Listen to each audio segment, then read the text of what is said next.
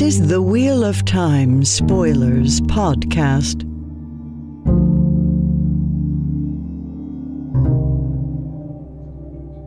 Our plan is to do Chapter 22 and Chapter 23 today because in very typical later Jordan books, it is one scene that continues. There's a chapter break in the middle of it, but it's really one sentence to the next continues like there was no break.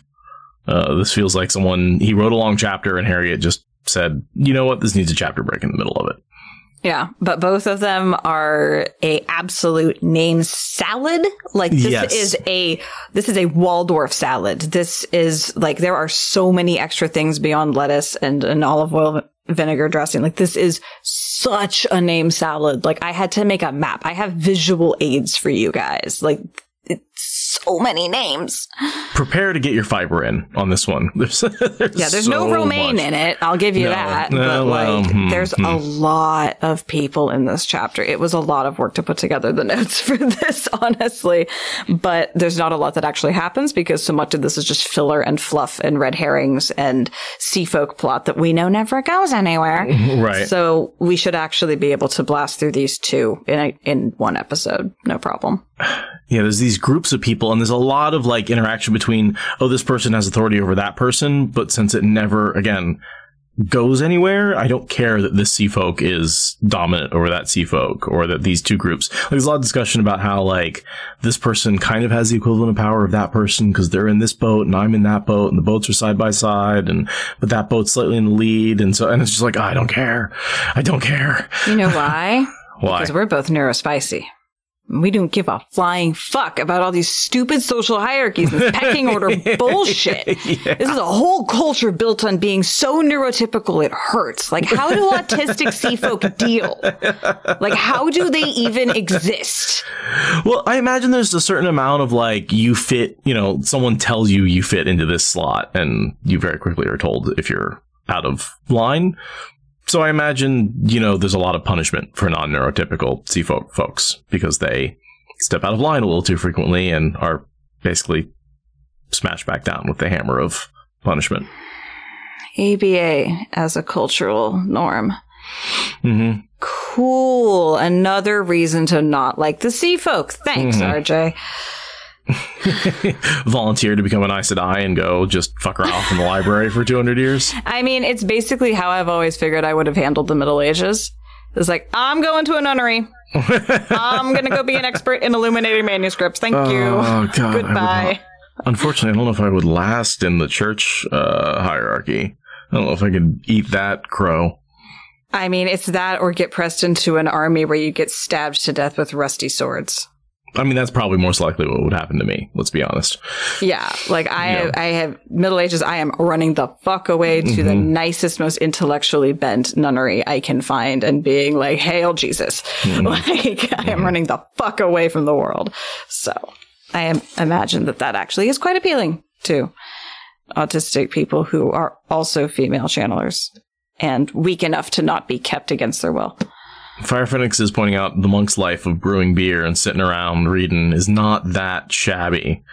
Yeah, dude. I mean, imagine it's like the 1200s and you have like dysentery, stupid wars, or figuring out the art of brewing. I think you're going to figure out that Jesus is all right if that's your options. And also the art of brewing keeps you from getting dysentery because you boil shit when you brew beer.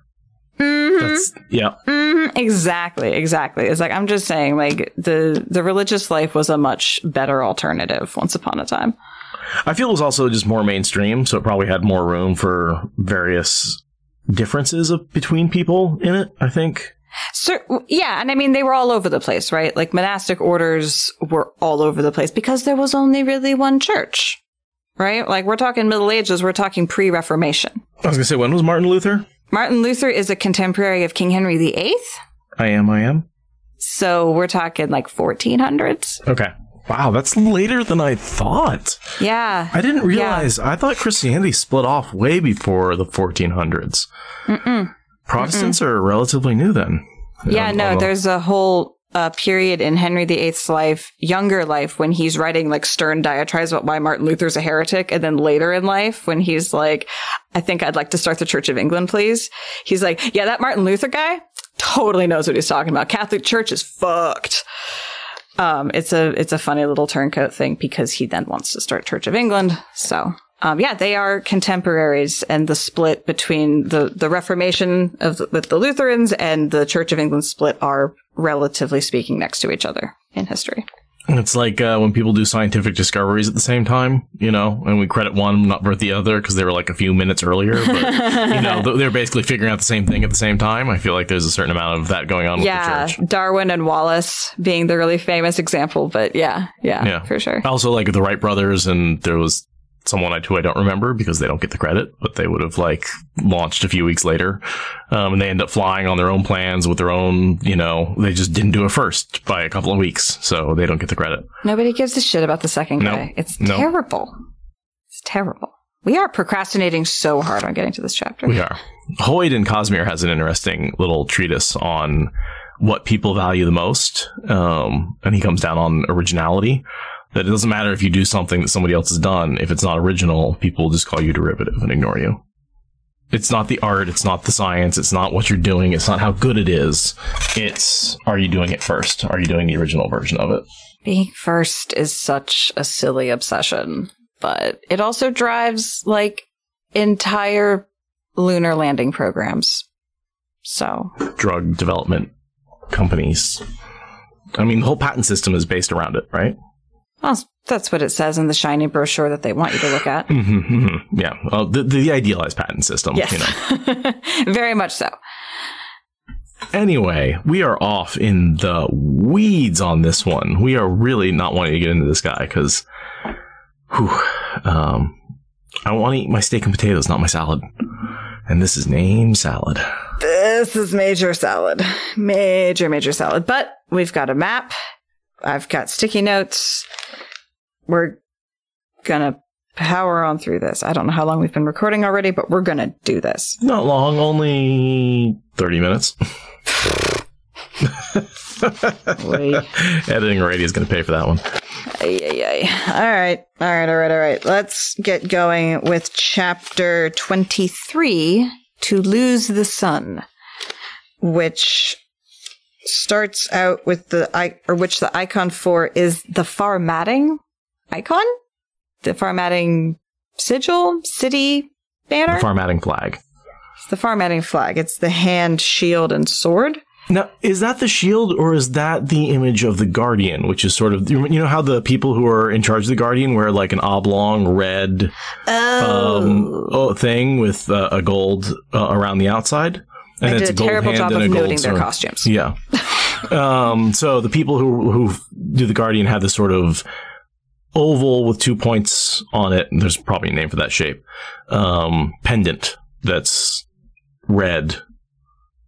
And that represents the weird domes that point to people. The Guardians are hard for me to visualize. I will admit. I read through the description of them a few times, but it's not obvious to me what they're supposed to look like. Same. I'm bad with costumes and bad with set pieces. I'll read it. A blue field divided vertically in the center by an elongated red oval of even dimensions. On the side nearest the flagstaff was the golden hand, and on the other end was the flag. There was a golden sword, a simple straight blade, and cross quillions point upward. Yeah. So I thought that was something very exciting, and then it's just the Farmatting flag. Mm-hmm. And I don't really like Farmatting, so I'm annoyed. Farmatting on principle has a lot of interesting things that they could have done with it. But again, this is Rand goes there. We get this little sort of vignette of him killing these Ashaman. We get a little bit of Cadsuane being ridiculous. And then they leave, and then Farmatting never matters again. It doesn't matter in the last battle. It's waste of paper. Waste of paper. It could be any city in any setting. Yeah. It's... whatever. Trying to hold the unfamiliar woolen cloak tightly around her with one hand. Trying not to fall out of the even more unfamiliar saddle. Shallan awkwardly heeled her horse forward and followed Hareen and her swordmaster Moad through the hole in the air that led from a stable yard in the Sun Palace to, she was not sure where, except that it was a long open area. A clearing, was it called? She thought that was right. A clearing larger than a Rockin's deck, among stunted trees spaced out on hills. The pines, the only trees among them she recognized, were too small and twisted for any use but tar and turpentine. Most of the rest showed bare gray branches that made her think of bones. The morning sun sat just above the treetops, and if anything, the cold seemed more bitter here than it had in the city she had left behind. She hoped the horse did not misstep and tumble her down onto rocks that stuck up wherever patches of snow did not cover the rotting leaves on the ground. She distrusted horses. Unlike ships, animals had minds of their own.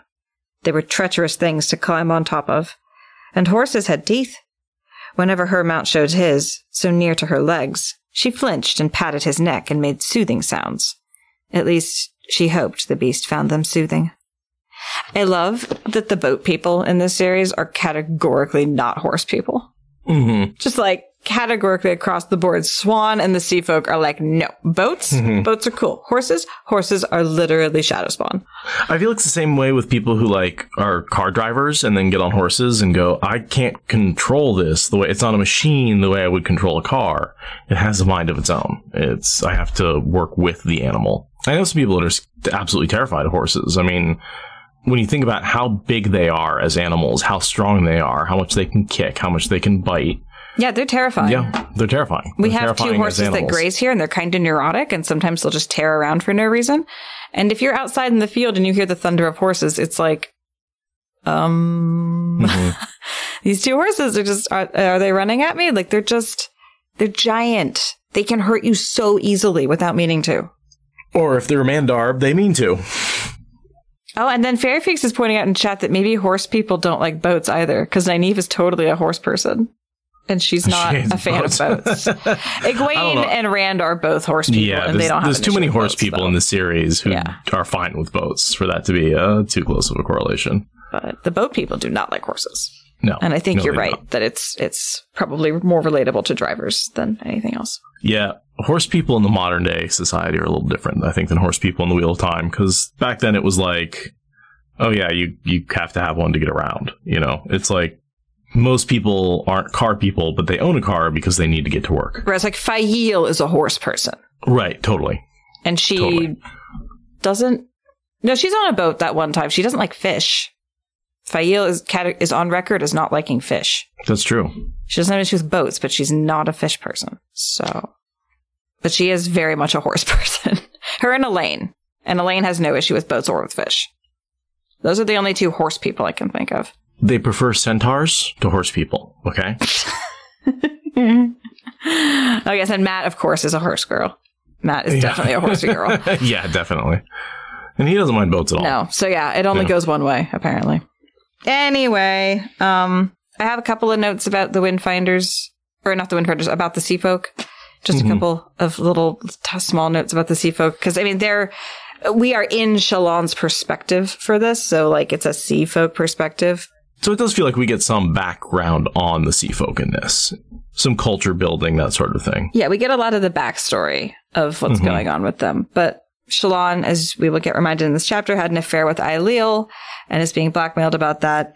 And she actually is also going to be present for when the news comes about the Amayar all committing suicide. She's in that meeting. Gotcha. She's one of the people in that scene.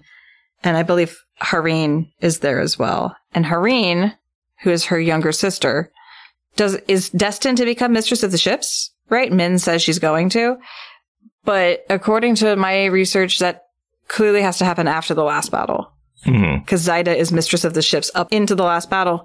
So she has to take over that role in the aftermath of Zaida dying. And we don't necessarily know. It appears that Zaida was in a dangerous section. We don't see her die, but it's possible that she died or was injured in the last battle because she was in a area that was heavily attacked. We just don't get her specific details. So it's very possible that she becomes, wave mistress? Mistress of the ships. Of the ships. like right after the last battle. Yeah. Kind of the same way that Cadsuane becomes Amyrlin Exactly. right after the last battle. Very much so. And then Moad is just a bodyguard. And the last we're actually going to see of him is the cleansing. He's one of the few people who's guarding all of the regular, like, civilian characters, Min and Hareen, basically.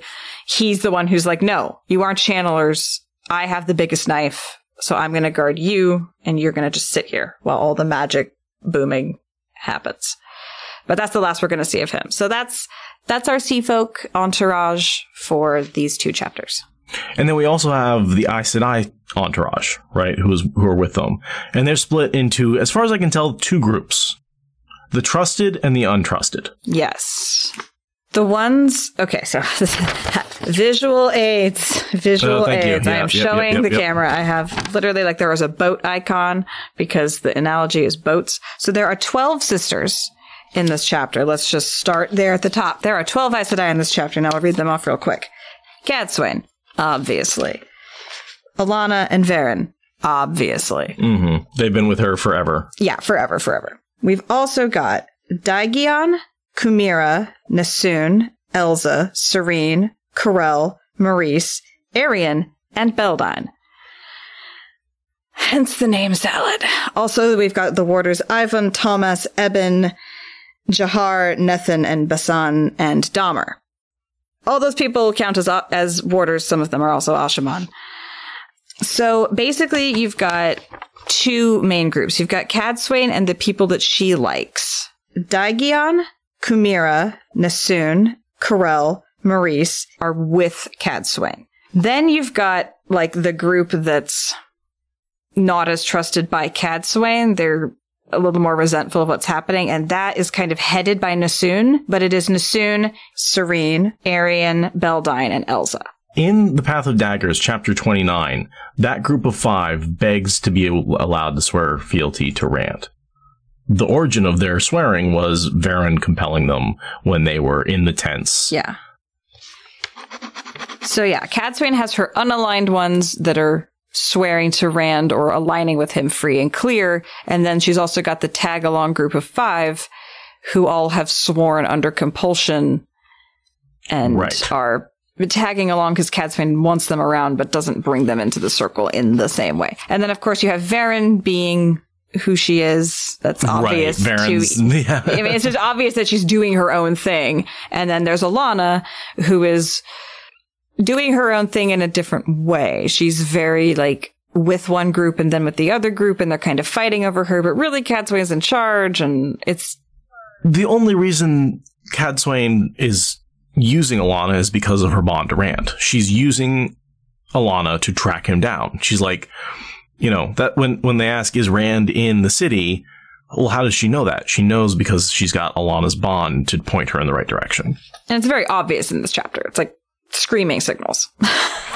And I think there was a little triangulation going on, right? So that's a theme, right? That both the Guardians triangulate people who can channel, and Alana's triangulating Rand. And that's how they're able, you know, what's a quick way to identify where someone is? Well, if you've got someone with a bond and gateways, you gateway to 2 places that are sufficiently divergent, and if she has a direction, you can just find the intersection of those 2 points and pinpoint exactly where somebody is. Is that what they were doing? Yeah. Oh. I'm pretty sure that's one of the things that they did with Alana. That would make sense. That would make a lot of sense. I had not picked up on it, though. Gateway, you know, if you know he's in this direction, you gateway 1,000 miles north. And I don't think we actually see her gateway anywhere else to pinpoint him exactly, but I'm guessing that's one of the ways that you can... Because, like, so often they ask someone with a bond, where's this person? And they said, well, I know they're in that direction. I don't know exactly how far, but I know they're in that direction, and they're pretty far away. Roughly how far, by how faint it is. Yeah, right. And so you do that twice from 2 different directions, you know, even better 3 times, and you've got yourself a pinpointed location. Yeah, I hadn't quite noticed that, but you're right. I mean, they absolutely are moving around enough that, I mean, they probably have 3 points, the amount that they've moved around slightly off screen. That does make a lot of sense. So yeah, that's the basic overview of our name salad. I do have 1 nugget of information per person so that we can just quickly hit as each name comes up, so that way there's some chance that the name salad has some cohesive structure, but that's the overall nonsense that we're dealing with. And so there's a lot of speculation from the Sea Folk POV why the Aes Sedai have these certain ranks. I don't think we need to go through that. I think we already know. Yeah, it's very simple and basic. And so, yeah, we can go skipping along and let me see which names we're going by. Okay, Alana and Varen. You don't need me to tell you who Alana and Varen are. Dagion. What do I have for Dagion? Dagion is going to be killed by Shaidar Haran. That's what's going to happen to her. Obviously, she's bonded to Eben. We see that here, but that's how she's going to go out. She's going to go down to Shaidar Haran when Semirog is escaping. That whole scenario. And then we look at Chimera, who is going to die to Grandal in the last battle. And then we get up to Nasoon, who just lives in general. She kind of ends up joining the Dragonsworn ranks for the last battle and is presumed to live. Elsa, we all know what happens to Elsa. Mm-hmm. I hope we all remember that Elsa is also going to die to Rand by Balefire. That's fun. Is that when she's behind Semirog? Or yeah, she's because Shaidar Haran removes the compulsion. No, gives her compulsion, and then the compulsion includes telling Semirog, remove it from my mind. So then she gets kind of stupid. And then is in Semirog's wake as she goes up and does the whole thing with Rand and Min. And so, yeah, she gets hit in the back. You could say she's basically already dead at that point. Yeah, she's a dead woman walking for sure at that point. But she dies. I mean, her mind's fried. Yeah, so her and Dagion both die in that event, but at different points in that overall event. But yeah, that gets us through a couple of pages of just, like, Hareen's bitching. And Shallan is distracting herself from the bitching by looking at the Aes Sedai. I love this line about Hareen. Hareen would never take a lover who stood lower than she. And now, of course, that meant she could take none. That's just like, dude, lower your standards, girl. Yeah, that's too much obsession with prestige and status. RJ makes the sea folk just uniformly obsessed with status, and I hate it. It bothers. It just gives me the heebie-jeebies. I don't like it. Where do you think Moad learned to ride a horse? I think he's just, like, been more willing to take advantage of shore leave rather than being a sea folk superiority person. And thinking, like, oh, we're so much better than them. I bet that as a trader, he was really interested in, like, interacting with people and meeting them where they were. And the best way to get someone to want to trade with you is to let them talk about their favorite hobby. So you find a trader who's also a horse girl. And pretty soon you know how to ride horses and you have a trading partner for life. I think that's how he learned to ride a horse. He's also described as gray-haired, an older man. So who knows what sort of past he's had. Who knows where in his life he may have... You know, it reminds me a little bit of Andral, right? He's done a lot of stuff, has a lot of skills. It's just he's a blade master, so he's got to be pretty competent in that area. Like, who knows what else he's done on shore? Yeah, he's clearly in his life. Clearly spent some proper time off of a boat. But yeah, so Hareen is bitching about the conditions that Cadsuane set in order for them to get to come along, starting only last night. So, right, they all take off from the palace in Andor, and they show up here. But Cadsuane set all these conditions, and we don't know what all the conditions are. We learn what some of them are in the course of these two chapters, but Hareen is just going on the endless carousel of griping about it for a couple of pages. And she's able to set those conditions because she says she can take them to Rand. And that's what they want, right? They want a meeting with Coromor, and they don't know where he is. And she goes, well, I'm going to go see him. You can come with me if you do X, Y, and Z and commit to these things. And she's like, well, the bargain says I'm supposed to, you know, be able to see him whenever I want. And it's clearly breaking that. And I'm like, I feel like, you know what the sea folk bother me? They're the Karens of the Wheel of Time. They're like, you're not following the rules. Yeah, I'm here and I made an agreement and you need to, and people are like, I don't care. I do not care about your stupid agreement. Like, things have changed. I don't care if you're trying to hold me to it. Like, your terms are ridiculous. You think you're these amazing bargainers, but you really just like jerk people around. And so I'm just not listening to you anymore. And they're so behind the times on realizing the urgency of the situation. Like, they just are not getting the memo that it's the end of days, and it's just... it's very, can I speak to your manager even though the building is on fire? Exactly. Yeah. It's like, you know what? Those rules about leaving one at a time and, you know, getting your food in 20 minutes or less don't matter when the building's burning down. Like, they just don't. Like, get out. Yeah. Yeah. This whole thing of trying to follow the letter of the law during the end of the world is just ridiculous. Yeah. Not unknown, but ridiculous every time. I love that they talk about a sextant, which is how they determine longitude and latitude, or is that just... Which one does the sextant determine, right? Because I know one of them you can determine... Everyone in the chat is saying they heard sex tent, like sex igloo. No, sex tent. Sextant, darling. Tent, right, yes, no. The sex tent is something that Matt enjoyed with a dark friend back when he was hanging out with the Aiel. What was Melindra. Or Melindra? Yeah. But yeah, I love that a sextant exists in this world and that it's something that only the sea folk have. And they very carefully keep even the existence of it hidden from everybody else. I adore that for them. As annoying as they are, I really like that for them. It really is the reason they are in charge of the open sea. Mm-hmm. And they call people, like Doman is a shore hugger, right? He'll never sail to the open sea because he has no way of determining exactly where he is because he doesn't understand the technology of the sextant. Exactly. Because if you're going out into the open ocean, you really need to be confident that you know how to find land again. It's very, very important. And one of my favorite stories in the whole world is the entirety of Shackleton's trip to Antarctica, but particularly the part where the navigator managed to take like 2 fixes on the horizon in a rowboat and still managed to get them where they were going. Nice. Because he was that good with the sextant and luck was... Shackleton's trip, fucking Taviran. Shackleton is a hero of the Horn, and that was a Taviran adventure. You cannot change my mind. It's an insane trip, but the sextant, at the end, sextants are cool. I have no idea how to use one, but they're very cool. Okay, you guys want to know the difference between latitude and longitude? I got it for you. Latitude, ladder. Longitude, slices of an orange.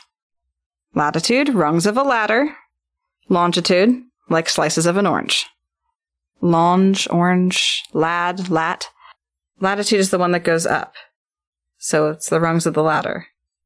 Longitude is north to south, so it makes slices of an orange.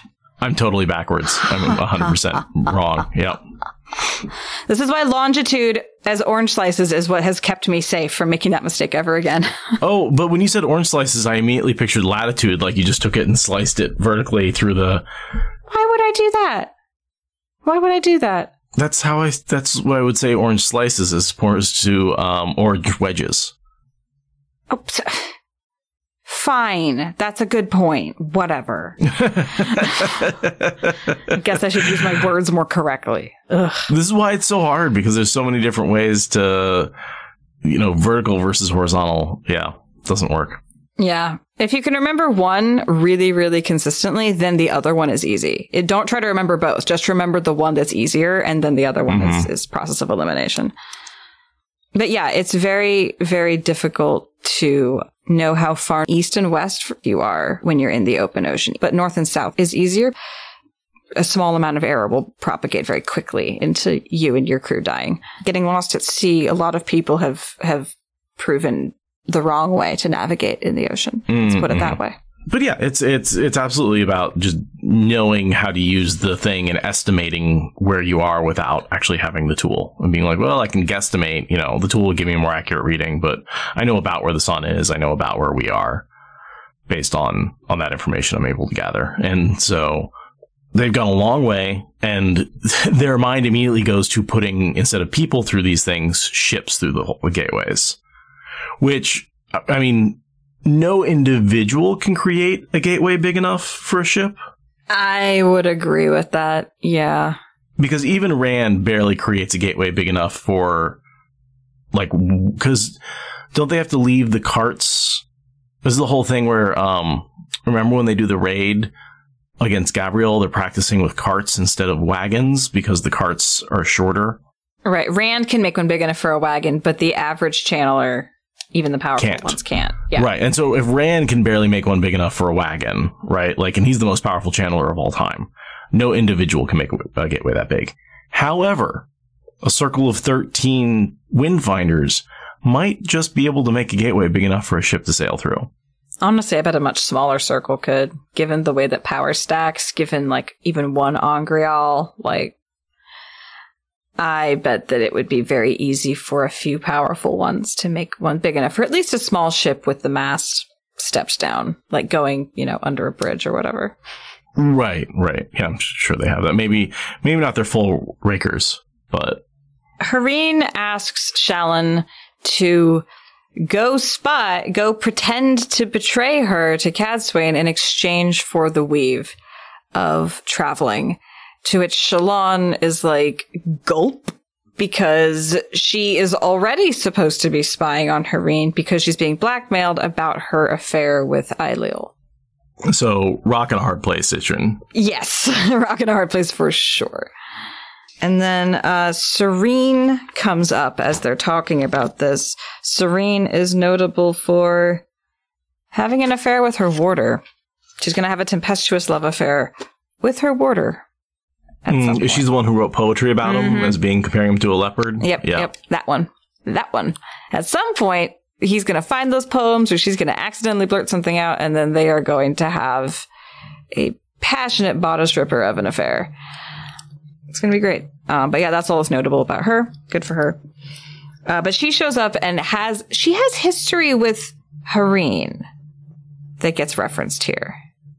Do you remember that? Mm-mm. Okay, so she comes up and is like, hey, so you might be uncomfortable with me being your person, your attendant person, but also Cadsuane said so we're going to do it. And Hareen, instead of telling her to go fuck herself, Hareen has all the signs of embarrassment and humiliation and avoidance and is like, I don't have a problem with you. Everything's fine. I just don't like you. Just go away. And it's because at one point, Cadsuane got really mad at Harina a while back and sent her away with Serene and told her to, if she doesn't cooperate, spank her, but be diplomatic about it. Oh, okay. I was like, I knew there was some interaction, but I couldn't track it down. I looked for a while and never found it. Okay. That's that interaction. And so Hareen... So somebody got spanked and they're just saying, oh, that happened in the past. However, orders that have been carried out can be forgotten. They no longer need to be spoken of. Do you understand me? Let's pretend that you did not spank me into submission. I had that highlighted as a big question because I was like, I don't know what they're talking about. Yeah. That's what that was. Another uncomfortable moment of spanking being used as a means of discipline on grown women. Especially by Cadsuane, who's going to, use it on Semirog. Well, by proxy via Serene, but yes. Yes, yeah.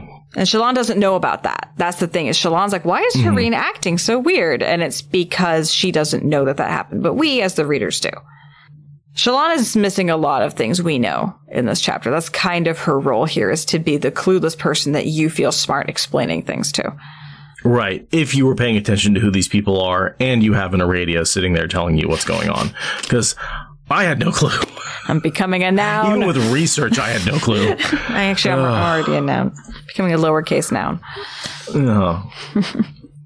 Cadsuane reveals that they're outside of Farmadding, that's where they're heading. That's where, she thinks Rand is, even if she doesn't say as much. Yeah, and I have a very cool nugget about Cadsuane. Bet you didn't think I was going to have a nugget about Cadsuane, did you? But no, I do. I didn't. From Origins. Oh, okay. Her name comes from Coxswain, as in the officer in charge of steering the boat. Huh. And it was early, right? That was one of Jordan's very early notes. Like, Cadsuane was back. People are like, oh, he just came up with her once he got rid of Moraine because he didn't really know what to do. It's like, no, Cadsuane was in the original notes. She is old school Jordan. She's part of his world building, note-taking. Basically. Yeah. And the last name, as far as the book says, is just made up. But she, because of how she tries to take control and steer Rand, she is literally a Coxswain, Cadsuane. So there you go. That's fun. By the way, I was totally right about Nakomi. I still haven't looked at that entry, so say no more. Okay. Say nothing. I will read it eventually. Not right now. Even though the book's right there and I totally could. With some caveats, right? Like, I wasn't... we will talk about it later. Okay. Later. I want to talk about it now. No. Okay. This is your producer speaking. It's not at all relevant. I just want to bring it up. Seriously. Okay, so they ride along towards the city. Cadsuane's like, let's go. They go. Shallan thinks about how her husband might declare their marriage vows broken if her infidelity is discovered. So that's her whole, like, I'm trying to cover that up. They're treating Alana like she's recovering from an illness, which I think is the death of her warder. I think it's the triple bonding. She passed out for like 3 days when the triple bonding happened. Yeah, that's right. That didn't treat her well. Because it just happened, like... Right. 2 days ago. Oh, so I guess she was only passed out overnight. But anyway, that's what it is. But yeah, Shallan's like, this tells me nothing. And it's like, it tells you so much. Clearly something about Alana is connected to Rand. It must be a warder thing. She thinks she knows so much about warders and Aes Sedai, and she's just so ignorant. Mm-hmm. Mm-hmm. Oh, man, I'm glad you're on top of this chapter, because I totally was not. It's your turn with the next chapter. Oh. Okay, so then also, now we've got Arianne, Beldine, and Elza. So Arianne, there's a fun note about Arianne. She's supposed to be at the cleansing, but she's not. RJ actually, according to the website, the encyclopedia or whatever, RJ meant for her to be at the cleansing and just forgot to write her in there. She's supposed to be there. I remember hearing that, yeah. That, like, she's standing there in the background, just nobody notices her. Exactly. Nobody addresses where she is. Yeah, it's just like an one of those. Yeah. But, and then Beldine is going to bond Carlden, the Ashaman, at some point, and then they will both die when the Sharans attack the Aes Sedai. They're both going to die in the initial volley of that attack. And then Elza, obviously, is Elza, and we all know how that's going to end. Mm-hmm. And then Shallan had them in the same boat with Serene, right? So you've got the 5. Nassoon, Aranin, Beldine, Elza, and Serene are all in the same social boat. And that's because they're the 5 who needed to swear. Yeah. Yeah, there's 2 boats, and Cadsuane is somehow in charge of the fleet. There's 2 boats, 2 tag-alongs, and Cadsuane's in charge of the fleet. Despite the fact that there's like 3 factions that are not truly hers. Yeah. So, yeah, you got Maurice, Corell, Kumira, and Dagion are in the good boat. Yes. And then Alana and Varen are just whatever. Doing their own thing. Yeah. And yeah, then there's this whole freaking paragraph about how reading social cues is so instinctive and obvious and natural that it's a super relevant plot for everybody. And no, all of us neurospicy people do not give a shit about lifted chins and raised eyebrows and how your eyes are getting pushed in and out of your head. It's not relevant plot. Thank you. And there's a thing here where Shallan had expected among 12 Aes Sedai there would be more than 7 warders. Well, that's because the 5 warders who were in the non-trust, or the 5 Aes Sedai who were in the non-trusted category were not allowed to bring their warders. Oh, yeah. I hadn't quite thought about that line so much. I was just like, whatever, it's just your ignorance. But you're right. There's a bunch of warders missing. And that's because there's, Cadsuane's generosity, or if you're on her good side, you got to bring your warders. If you're not, you didn't. Yeah, no, you're right. You're totally right. Which is good, because some of those warders are dark friends. True. Yes, very true. Cadsuane is not just being a weird, power-hungry tyrant in this case. In this case, she's making a very reasonable precaution that probably helps. I have to wonder if Varen somehow hinted to her that she had something to do with them swearing. No. The Varen caught, no, because then that would make her dark friendly. Yeah, no. Varen is absolutely 100% doing her thing solo. But Rand trusts those 5 almost explicitly because they get, well, there's actually 6 of them, but those 5 get you have them in the palm of your hand prophecy from Min. Mm-hmm. Yeah, it's those 5 plus Sora Leah, who is not compelled by Varen, so clearly the viewing has nothing to do with Varen. Yeah, I mean, she speculates about the warders, and if the Ashaman are warders, they are. They are. And Corell and Dahmer are hinted at sleeping together. Sure seems like they are. Sure seems like Corell's whole weird, I'll bear your children if you tell me how you healed Rand from the dagger wound in his side. That whole weird interaction. It seems that their connection has gone all the way. They seem to be very, very fond of each other, but it's not ever confirmed in any meaningful way. So that's, I mean, not that she's pregnant, but just that she could technically get pregnant. Kind of weird. Gotcha. But whatever. Right. She's an Aes Sedai. She's a grown woman. She can do what she wants. And there's an interesting possible heir in the next chapter around Narishma, but we'll talk about Jahar Narishma. Well, but that's in the next chapter. Okay. I also didn't look, or I glanced at the entries for Nethin and Basan, the two other warders, and there's like, or no, I didn't look them up because they seemed very boring. I'm assuming they don't do anything interesting. Yeah, it looks like it's just Basan and Nethin a company, Basan and Nethin a company, Basan and Essen a company. They don't do anything interesting on their own. They are sexy lamps. Yeah, and like Shallan's thinking that if she can somehow prove that the Aes Sedai have Ashaman warders and she's going to be able to blackmail Cadsuane into leaving her alone. And it's like, girl, you are so many corners behind the entire rest of the pack. Like, oh my God. Like, she knows, she doesn't care, it won't work. Like, not, the first premise you've got is wrong. And so then we get, basically, as they enter Farmadding, we get a summary of what Farmadding is, right? That they have these things called Guardians. They're they're ter'angreal that recreate steading. There's a smaller ring that is basically just the island that keeps women from channeling. There is a larger area outside of that keeps the men from channeling. So the men, as they get closer, they can't channel first, then the women can't channel. It also has this line that any channeling from outside the Guardian Ring cannot affect anything inside the Guardian Ring, which makes me think that it's got a very much a Mat's ter'angreal effect if you try and channel into Farmadding. So I think some people are like, why doesn't Rand just stand outside and threaten to balefire the entire city? And I honestly don't think that would work. I think the weave would fall apart if you tried to balefire the city from outside. Agreed. And it's a very interesting description because it says it's perhaps one ter'angreal or perhaps three. And then we only get the 2-part description. It's a very, I wish this description went farther. Well, there's 3 domes, right? There's 3 domes that all have arrows that point, and that's how they triangulate, right? Well, she says, the city possesses a ter'angreal, or perhaps it is 3. No one knows. They or it cannot be studied any more than they can be removed. Right. So it's a 3-piece. Like when you actually get to the description of it, when they get into Farmadding, right? There's 3 domes that all have an arrow, and then they point, and they use that to triangulate. So that is the ter'angreal? Yes. I somehow thought that was just kind of the indicator dial on top of the actual ter'angreal. I think that is the actual ter'angreal. Yeah, the indicator dial is the ter'angreal. That both indicates and stop. We'll definitely get to that next chapter and read it in detail and discuss it when we get there. But yeah, it's basically just an artificial steading, except for the part where Ogier can live there.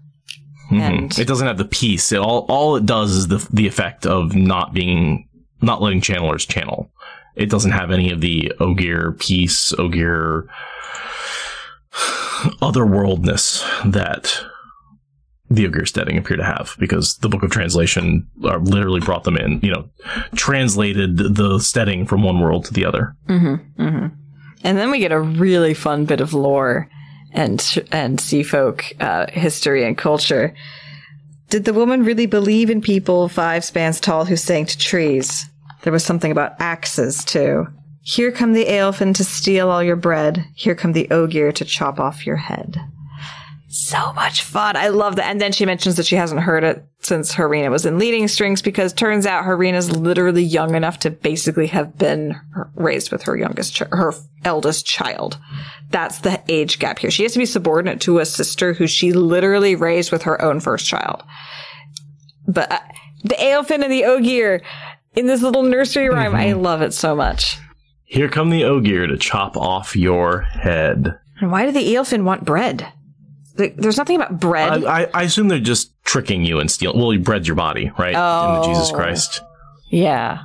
Sense of the word, right? Like, this bread is my body, right? They're going to steal your bred, everything that you are, everything that you own. Yeah. They're going to trick you. Yeah. But then the Ogier chop off your head? Right? I mean, they do put a long handle on their axe.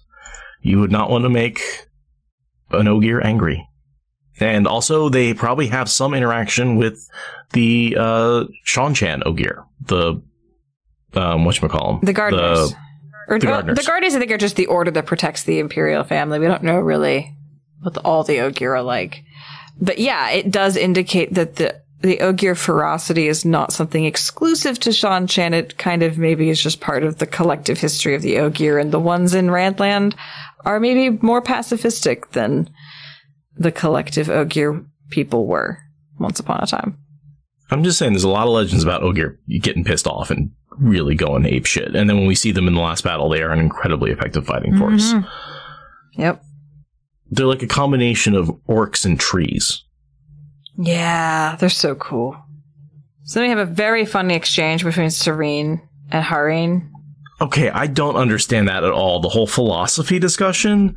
What? It's so funny. Okay, so what happens is that Hareen says, perhaps you and I can discuss instructions. Hareen means instructions from Cadsuane involving getting spanked and whatever. Or instructions involving, like, the protocols of meeting these people. Serene hears instructions with a capital I.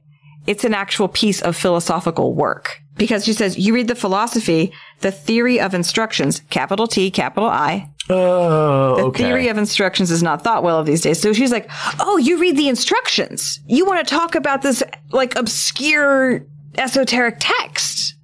And Hareen's like, no. Is Serene white, Aja? Yes. Yeah. Yes. Okay. This makes more. Yeah. Okay. So, okay. The theory of instructions is absolutely a text on philosophy and logic that the white reads. Yeah. Yeah. Gotcha. Okay. So that's just a total misunderstanding between two cultures. It's very autistic. It's a very autistic misinteraction. I love it. I giggle every time it comes up in the audiobook. Like, the way Kate Redding delivers it, it's just the way they miss each other. They just, the point. You missed it. It's so funny. That's a great miscommunication. I never noticed that. There is a book called Theory of Instruction. Oh. Let's see. Published 91. Oh, okay. So it would have been out when this book came out. In the book Theory of Instruction, Principles and Applications, Siegfried Eagleman and co-author Douglas Careen describe the theory underlying the development of direct instruction curriculums. Engelman and Careen not only spell out in detail the scientific and logical basis on which the theory is based, but provide a multitude of in-depth descriptions and guidelines for applying this theory to a wide range of curriculum.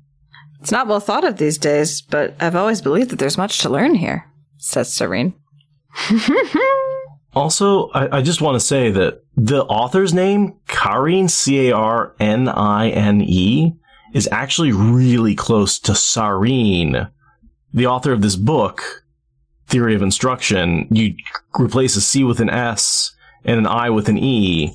It's entirely possible that Jordan got the name of this Aes Sedai from the author of this book, which she mentions right here. All right, I got my origins. I'll look this up real quick. Yep. See if it says anything about that. Serene, are you in here? Serene, are you in here? Are you in here, Serene? That's good. Aww. No. No, he did not. Wait, how does her name spelled? Do I know how things work? I went right past SAR. It's not in Origins. But I think we found an entry that got missed. I think we did too. I think we need to write into Origins and be like, listen, we've discovered that Serene mentions this book and her name is clearly taken from the author of this book. I'm 100% on board that we discovered this.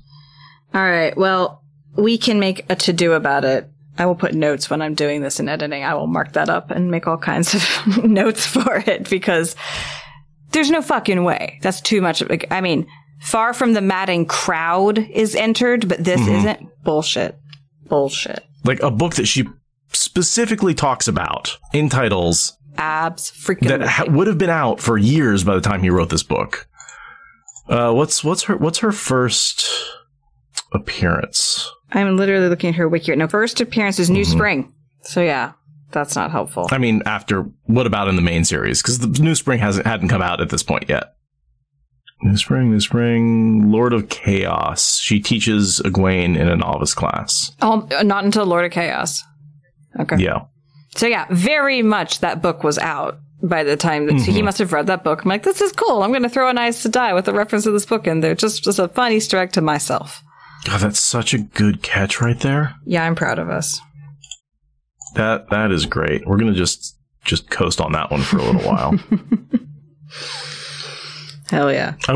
It would absolutely just strike me as wonderful if this was to be discovered in Robert Jordan's library.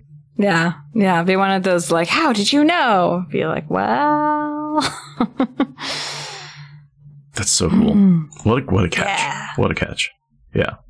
And just knowing how he comes up with his book, his names, I cannot believe that her name did not come from the philosopher. He's like, well, I like this philosopher's name, but I need another S name to throw into the books. So I'm going to take his name. He did not have enough S names at this point. It's true. He did not have enough S names. So he went ahead and just replaced the C with an S and threw it in. Yeah. Yeah. Yeah. Returning to the book, Shallan is wondering what it would be like to lose the sun. And the answer is depressing as hell. She does not handle losing the sun well at all. But she's just riding closer and closer, getting more and more anxious about how it's going to happen. And then it happens. They ride close enough that it happens. Mm-hmm. And it really shakes her. At first she's like, I'm okay. But actually, the longer it goes on, the more she's like terrified of losing her connection to the One Power. Yeah. It's a thing that channelers are pretty universal in not wanting to have happen. Mm-hmm. So the next thing I have is the bit sort of at the gate where Cadsuane gives the money to peace bond all the warders' swords. Of course, the sea folks see that as bribery, but she's like, no, they're peace bonding these things with this. I thought it was interesting. Lead tape. Disapprove. Well, I mean, because lead bends easily. Disapprove of handling that much lead as a common part of your job. Don't do that. Don't do that. Yeah. But it does make sense solid because lead it's so soft. Yeah, it is. You know, and you can bend it like that, and then but it's all then hard to unbend without breaking it because once it's the more you bend it on a bent piece, it's gonna break, and then you put those seals in there that probably bond to the lead in a way that makes it very hard to peel them off without breaking the lead. Right. So. Yep. And it's, I feel like at this point we could really get into a conversation about, weapon control and gun control if we wanted to, because I think there's a real argument to be said like, hey,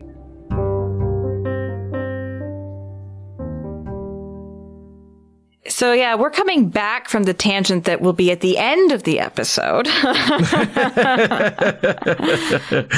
Yeah, if you don't want to get into politics, please skip this one. We go pretty far off the liberal politics deep end. When you hear it, it's at the very end. Don't worry about it. Anyway, back to the plot that matters. I just don't complain. It's after the music. If you don't want to hear it, stop the music. Go to the next podcast. I put the spicier stuff at the end for you. Mm-hmm. We're not going to talk about the chapter anymore after the music, we promise. Right. But are we going to talk about it now? Or? Yes. Okay. Yes. Okay. Swords only become useful when wits fail. Not a bad strategy. That's coming from Moad. He just has this one excellent, little bits of wisdom, and then he's out. We get a clue here that the Amayar are, in fact, just like the Tuatha'an because they have trained dogs.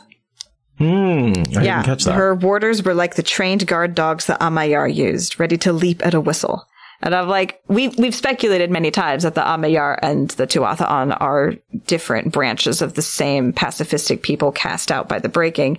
This feels to me like a strong confirmation of that. I like it. Because we get so little information about them until they kill themselves, and we're just like, what? Why? But and it also makes sense that the sea folk protect them because they are the pacifists of the sea folk, and there's a certain amount of we do not let them come to harm because they are the ones who don't harm anybody else. Yeah, and they keep the peace of the waterway and all this other esoteric stuff that RJ assumed that we were putting together in our spare time that we did not. So they go in the Camelin Gate, which is if you exit the Camelin Gate and go down that road, you end up in Camelin. There's a statue of Enainen Avarhin, which... So I guess the only question is, who is this person, right? Like... Just some random person. This filler detail. I'm assuming some first council person. She is one of the 3 most famous first councils in the history of Farmatting. It doesn't say why. It doesn't say what she did. She's just one of their famous... She built the city up. We built this city with guardians. We built this city. Maybe, she founded a city of brick and made it a city of marble, Who knows? Yeah. Everything vanished except her fear that she would never feel the source again. She had never before realized what comfort she had taken in its unseen presence.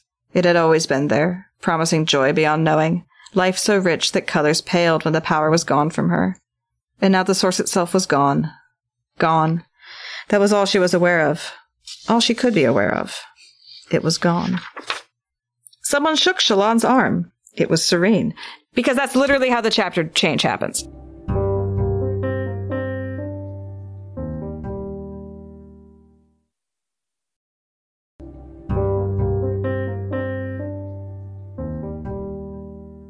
Yep, there's no POV switch, there's no time passing. That last sentence was from chapter 24, Among the Councils, and our symbol is the Flame of Tar-Valon. Someone shook Shallan's arm. It was Serene, and the Aes Sedai was talking to her. It's in there, Serene said, in the Hall of the Councils, beneath the dome. Withdrawing her hand, she took a deep breath and gathered her reins. It is ridiculous to think that the effect is any worse just because we are close, she muttered. But it does feel so. Shallan roused herself with an effort. The emptiness would not go away, but she forced herself to ignore it. Yet in truth, she felt cored like a piece of fruit. And then we see the place, which is a pretty cool piece of architecture. It's a giant freestanding dome, which are always fun. Right. Is it blue on the inside? I think so. Yes, it is. So I think that's sort of where the map comes from. The flag is that, like, you've got the sort of the gold sword and the gold hand, and then you've got that blue dome. And the inside the blue dome, the big blue dome, is where the blue of the flag comes from. Gotcha. But yeah, it's very cool. Big columns, big dome, lots of frieze artwork. It's very grand. Mm-hmm. She sort of makes fun of the big statue. These people had made a monument proclaiming their success at trade. That was foolish. When people decided you were better at trade than they not only grew jealous, they became stubborn and tried to demand ridiculous bargains. And sometimes you had no alternative save to accept. And I feel like this is a sea folk saying it, who everyone has decided the sea folk are better at trade than they are. So I feel like she's talking about her own situation where she's had to accept ridiculous bargains because the sea folk have a reputation for being really good and people have demanded ridiculous things out of her. I'm nodding. And it's like moving that Overton window of like, I'm going to demand the most ridiculous thing I can get out of the sea folk. But sometimes if the bargaining situation isn't that good, like with Cadsuane, they have to give in and they end up just getting screwed. Totally. So they ride up in there. Cadsuane takes control of the situation, as she does. Mm-hmm. It was very much like dealing with bureaucrats. Cadsuane has no issue being like, honey, could you please get the queen and tell her, and would you run this time? Because I've got to discipline her, like I did last time 20 years ago. Some big yikes. Mm-hmm. And did I say queen? Sorry. First among equals. The Kara Karn of the First Council. Okay. Well, because, so the First Council, right, that's the group of people who run the city. They used to advise the queen of Moredo. Moredo was the country in which the city of Farmatting was in. Moredo is gone. Moredo has fallen apart. What we're left with is a city-state, kind of just like, where is Matt right now? Ebudar, just like Ebudar, right? The queen there, she's called a queen, but she's really more of... The mayor of the city. She runs the city. She runs a city-state, right? They are these places called city-states where they do have their own laws. They have their own population centers. They're big enough that they kind of work like a country, but they don't claim the countryside around them. Yeah. That's fair. Yeah. And then this is just, was the head of the council, and that's become a queen-like position. Yeah. First among equals is pretty regnal. Chief among chiefs. There's a certain pattern that I see Jordan going with here. Mm-hmm. Same thing with, in Tyr, you had... The High Lords. He didn't have a king. You had the High Lords of Tyr. Yep. Yeah. And they don't have one particular first among equals person. They just have equals. But yeah, ruling by council. Mm-hmm. Wasn't there a highest lord, though? Or something like that? Wasn't there one who was, more in charge than the others? It's the 7. It's the 9. 7. There's a small council. I don't know. There's the 9 bees of Ilion. So I don't know if that's the flag. I don't know if they have... Well, the Ilion has the king and the 9. Tyr just has whatever the High Council is. Right. I forget specifically, but I don't think that there's anyone singled out for us in the plot as a particular tyrant leader until Darlin goes in there to be like, hey, I'm going to be the king now, also because I have this cool design that Min gave me. And then you said there was something to talk about Jahar at this point. Yes. So it's when he is... it's actually a little bit longer. It's a little farther ahead. Okay, so at this point he vanishes to do something, and we will be talking about that in a few minutes.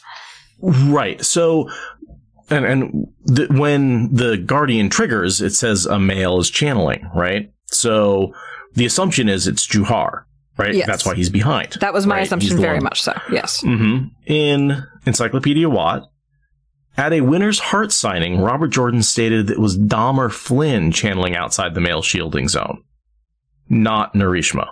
But that's... Right. And so maybe she's wrong about where he went.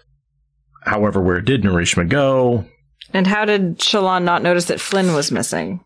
Right. So the question is, did Jordan make a mistake at the signing or not? I think so. Because he only singles out one Ashaman as missing. You can't decide that it was the other Ashaman. I'm sorry, but red herring rules don't stretch that far. Mm-hmm. This is where, he forgot about one of the Aes Sedai at the cleansing. He's mixing up which one's, It's almost like the name salad was a bad call. Bad thing, yeah. Almost like there's maybe too many names. Well, and this is when he hired Maria and, who's the other assistant? The male? I'm not sure. Yeah, it's always Maria. It's in the audiobook, or in the Origins book, where it says he hired 2 assistants. Maria was sort of there to handle... some of the Alan. Thank you, Alan. Yes. Alan Romanchuk. And so Alan was the one who's sort of doing a lot of this keeping who was where continuity. He was sort of the continuity editor. And so he was trying to make sure all the characters were, they weren't in 2 places at the same time. And they got brought on around here? I think it was closer to book 7, but 7, 8, 9, this is sort of the era when things are getting really crazy around who needs to be where. So he needed assistance at this point to keep track of all the characters. Very much so. Yeah, it seems to me that there was this significant change after the first 6 books, right? Based on everything I've heard, especially in Origins, it seems like after the first 6 books, going into book 7, he hired on people to help him with continuity. He slowed down the pace of writing. He really sort of, and also I think he was diagnosed with amyloidosis around that time. Oh, yeah. He didn't let us know for a long time after that, but for a while. Yeah. Maybe a little bit after that, but sort of within that era, it seems like he really did change his pace of writing. And his contracts kept changing too. So, but yeah, it texturally does change very dramatically. We're definitely in the middle third, texturally speaking. Mm-hmm. Mm-hmm. But yeah, they go up and look at the dome. They all get to walk into the Guardian room, and Shallan gets to be very impressed by the architecture of a freestanding dome that is 100 paces or 100 feet high. I'm not actually sure when that becomes not an impressive feat in the history of art architecture, but it's impressive. I mean, a freestanding dome of any size is an impressive feat of architecture. Mm-hmm. Mm-hmm. I feel like once we discovered steel. Oh, is that what it was? It wasn't like some kind of Roman cementy thing? I mean, Romans love their domes, right? Don't get me wrong. Their arches and stuff like that. I'm sure they built something. But I think when it stopped becoming an impressive feat is when we had architectural steel. And we're able to just be like, oh yeah, we can just hold that up with something. We have things that are more than strong enough to support that kind of weight. Yeah, I don't know much about architecture. Architecture is, I think it's pretty. That's about how much I know about it. Chimera's kind of giving us a little bit of nervous talking info dumping a little bit. And she lets us know that Cadsuane has a history with this city. She was last here 20 years ago. During the Aiel War, right? So I'm always wondering what was going on during the Aiel War that Cadsuane is hanging out in Farmatting, disciplining the ruler of the city. What dumb thing was she doing? I would love to know more about that. We've got nothing to speculate with. Nothing. There's no hints to speculate with here at all. Just more spanking. That's not helpful. And I do think we get something about Cadsuane regretting what she was doing during the Aiel War because she wasn't involved. Although I do think she was like, but Rand was kind of pointless to look for because he was just a babe. And she's like, I'm just going to wait for him to grow up and then I'll go look for him. Because that makes more sense. As opposed to Moraine, who was looking for him the whole time. Cadsuane's like, yeah, that's dumb. He'll make himself known when he's an adult and then I'll go find him. Yeah. Yeah, who knows what petty bullshit Cadsuane decided she needed to get involved in. Honestly, I think that she has an oversized sense of her own importance, and she could easily get caught up in something that ultimately doesn't mean anything in the long run, just because she gets too short-sighted about what's important. She thinks that she has the long view, but did she always? Kind of like how Swan was trying to protect that one Mirandian lord, and that's her whole history with Brynn. And that whole situation, and then the Mirandian Lord doesn't go anywhere. Right, and it turned out, right, he just ended up dying because. Yeah, I mean, Cadsuane has to have made similar bad calls in her career. So yeah, we get our explanation of the Guardian with the detail of their costumes. So the women are wearing white, and beside them a disc. So you think each of the discs beside each of the women is one of the ter'angreal? Well, they don't know, right? That's the whole point, is they don't know if it's 3 or if it's 1, because there are these 3 discs, but they seem like they're part of a single object. But, the same thing with the Paralis net, right? Is that multiple ter'angreal or is that one ter'angreal, right? They work together, so they're clearly linked, but would they work separately? Could you just do women? Could you just do men? Could you just do the indicators? I don't know. Tell me more, Jordan! Right. 3 women in white sat on stools spaced equally around the edge of the floor, right against the dome's wall. And beside each woman, a disc a full span across that looked like a clouded crystal had been set into the floor and inlaid with a long, thin wedge of clear crystal that pointed towards the chamber's center. Metal collars surrounded the murky discs, marked off like compasses, but with ever smaller markings between the larger. Shallan could not be sure, but the collar nearest her appeared to be inscribed with numerals. So that's basically a compass on it, right? Right, that's the triangulation part. It's easy to understand that part. I always figured that they were like indicator dials and that that there was something in the middle that was the actual thing. And there's no description of that here. My brain is just writing fan fiction and replacing it with the actual canon. Right. It's just 3 crystal dials set into the ground, and that's so unassuming. It needs to be grander. I'm with Shallan on this. How can it be so mild looking? She had imagined something huge and black that sucked in the light, right? This incredible dark sphere that was destroying the ability. And it's no, it's basically a ward, as far as I can tell. Or a dream spike or something. It's very mellow.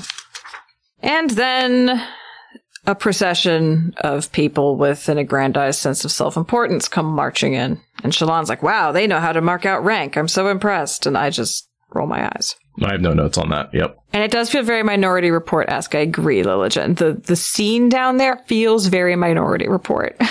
Right. I feel like the 3 people should be in a bathtub, spouting gibberish. It always weirds me out that they sit there on these stools, which stools are uncomfortable, lack of back support. And they sit there all day watching a device that barely ever twitches. Barely ever twitches. No one comes to the city and tries to channel. This is not something that needs to be staffed to this degree. Although, in fairness, it will detect channeling outside the city, right? So there's the 3 ranges. There's the inner range where women can't channel, the outer range where men can't channel, and a further out range where it will detect channeling. Oh, really? Yes. The area in which it detects channeling is larger than the area in which it blocks channeling. I did not know that. That's why it detects, I'm going to say Narishma here, channeling, because he's outside that outer barrier, but he's still channeling close enough to the city to set off the detectors. Interesting. I thought that the detection radius and the nope radius were the same thing, and I thought that was kind of redundant and weird, and this always felt very strange to me, and that makes so much more sense. And so that's why they point outside, right? They can either point inwards to somebody channeling in the city, which never happens because nobody's ever had a well before. Or what they normally do is they point outwards, and they use the triangulation outwards to detect that someone's channeling near the city, but not actually in it. So much more respect for formatting and their design around this thing now that I understand how things work. Oh, man. Okay, thanks for explaining that. Yeah, and so that's this whole thing here where she goes, oh, you detected somebody channeling. And they're like, yeah, it's not a big deal. It's outside the city. We don't care. Yeah, I never understood why they were so chill. I just kept reading and was like, whatever, I'm ready to be done with this plot anyway. Because I think the Guardian is the most interesting thing about formatting by far. Yeah. So yeah, we have a meeting of the parties. We get the whole thing where Hareen has to say that Cadsuane stays with her no matter what the feud is with Cadsuane and Elise. She's like... That's part of the bargain that Cadsuane made with them to bring them along. We don't know all the pieces of that, but this is one of those pieces we do discover. Yeah. And Cadsuane drops a few sick burns. I'm sure you no longer have any bad habits for me to correct. So much story not being told there. So much story. Basically, the next thing I have is Varen pointing out that a man channeled. Also, I find it interesting that the ruling council, besides Elias, they were 12. That's a total of 13 women. Again. Thank you, Jordan. Everyone wants to put their councils into 13s, obviously. 13s, yeah. I can't imagine why. Yes, so original. And I headcanon that that's always because Aes Sedai form circles of 13 so that they can bond, and there's no point in going bigger than that because they can't bond, and then all these ruling classes copy the group of 13 as an important number to have. Yeah, and also there's a 13 Forsaken, and 13 sacred numbers don't lose their power just because an apocalypse swept out all of the actual knowledge. Right.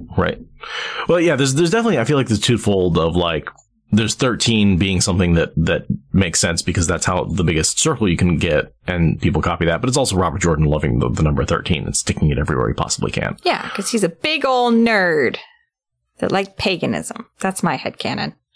A man just channeled, Varen said suddenly. She had not joined the rest and was peering over the rail 10 paces away. The dome made her voice carry. Do you have many men channeling lately, First Council? And so she saw it before any of the people who were supposed to be watching for it because she knew it was going to happen. She was just waiting to say that. She was so ready. That was a practiced speech because she knew Narishma was out there to channel, to set it off. And he probably, the timing, I'm sure, was deliberate, right? Yeah, no, everyone is very anxious for this whole thing to go as quickly as possible. This is orchestrated. This is fast. This is not dicking around. Again, with the Guardian. Yeah. It warns and locates and defends. How does it defend? Are there laser beams? Will it go pew, pew, pew, pew, pew? Oh, I assume that's the whole, you can't channel into the city if you're outside of it. It will defend by blocking the weave the way Matt's Angreal blocks the weave. But I think Chimera's like, what else could it do? And I think it goes pew, pew, pew, pew, pew. You think it does? Yes, I think it has pew-pews that they forgot how to operate. I don't think it does. I'm just going to hang out with Chimera, and we're gonna design how that must be working. and Varen's doing the weirdest thing here, putting herself into this position of seeming very, very inconvenienced. But also she absolutely asked for that attention to be brought down on her, even when Cadsuane tried to deflect it. Varen's like, no, I want this scene so bad. She points this thing out, gives a fake name, won't stop rambling. Do you know where her fake name comes from? Oh, fuck, I did know. I knew a few months ago. I forget now, though. What's the fake name? Edwina. Do you know what her husband's name was before she left him? Yes, that's what it was. Edwin. She would have married Edwin. And so then when she comes back 400 years later or whatever, she calls herself Edwina. And it's very Titanic and makes me sad. Which is very much I think that's what her name, I think she's getting away with telling the truth there because her name actually would have been Edwina, which means probably wife of Edwin in formatting. I really doubt that formatting women change their names Handmaid's Tale that's a good style. point. No, she says, you may call me Edwina. She's absolutely within the Aes Sedai names thing, but she picks the name to honor the man she would have stayed and married in formatting. And it's so sweet. Yeah, Cadsuane does not like this is so funny too, because Varen goes off script for the first time and Cadsuane's like, I thought I knew you, girl. What are you doing? Like, Cadsuane has been very confident in Varen because she's been so playing her role, right? And this is the moment when she gets to just lean in super hard and go off script and insert a whole bunch of her stuff. And Cadsuane is like, what is happening right now? Because she sees what Varen's doing, but she has no idea why. And that bothers her because Cadsuane is used to knowing what's happening. Do you know why Varen is doing this weird interjecting herself thing? Not really. Not really. I don't quite get what she's going for here. I mean, she's threatening them. Yes, right? On Rand's behalf, but yes. She's basically saying, she's saying, oh yeah, you know, just in the absent-minded Brown, gosh, you guys got your ass kicked by Gwar Amasalan. Where Amalasan? Man, and he was just a good general with some armies. He didn't have any channeling. It didn't really help you against... The Guardian doesn't really protect you against armies. You know who else has a bunch of armies? This Dragon Reborn guy. He's got all these armies. I'm sure he would attack you. Also, have you heard of the Shan-Chan? Have they? Yeah, they're really more on his plate. They might come here if they want. Yeah, no, if he was upset with you, he would have already conquered you and taken you over, and it wouldn't have been a big deal for him. Anyway, don't piss him off, by the way. Yeah, just that, I think because she's saying basically she knows Rand's in the city and is worried about him getting captured and is threatening them with, like, don't fuck with Rand, basically. Yes, she's definitely meaning to threaten them with Rand. I don't know why, though. I don't get what her grand motivation is with getting taken aside to discuss the Dragon Reborn. I don't know what is she doing there? Why does she want to get that time with the council?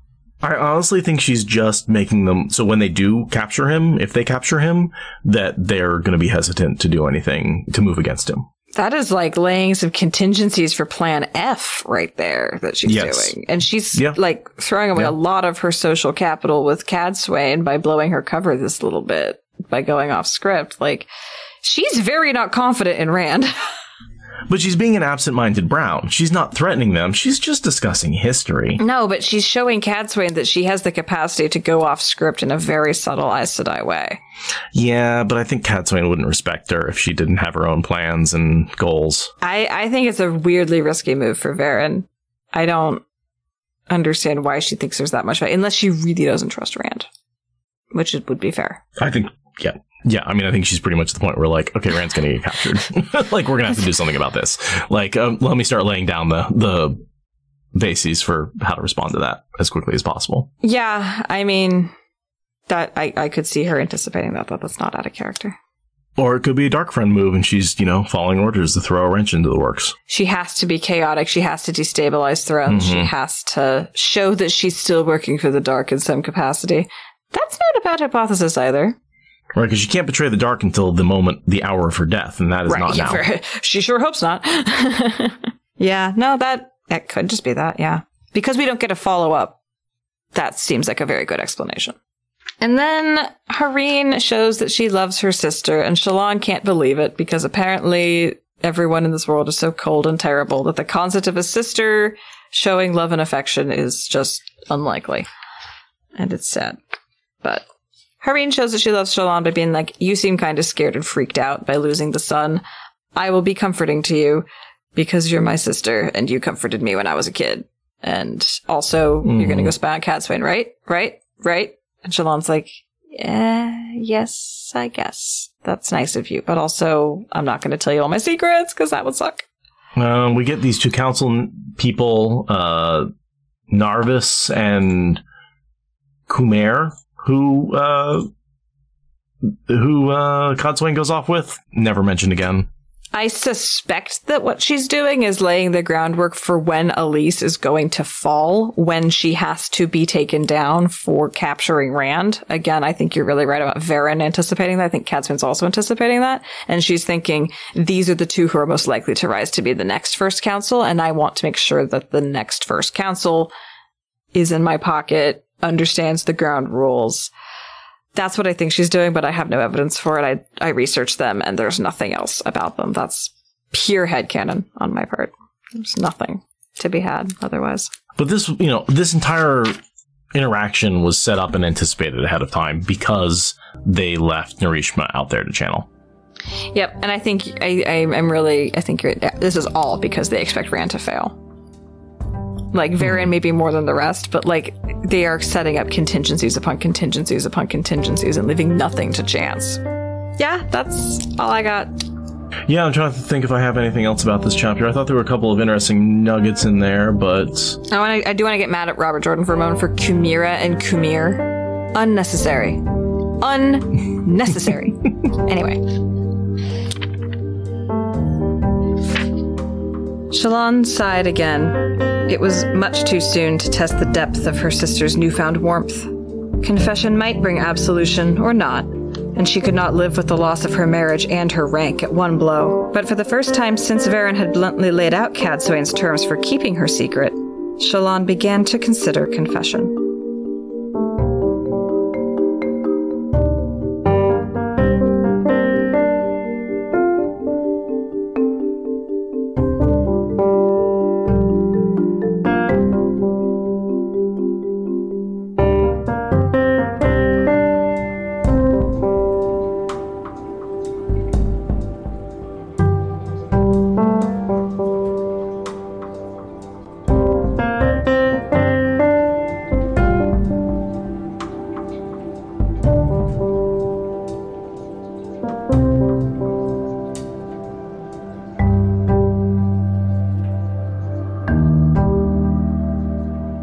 So yeah, that was a good little... I'm glad we did those together, because I think the second chapter didn't have enough in it for its own episode. There's nothing in that second chapter. There was a couple of little interesting tidbits, but you're right, it was...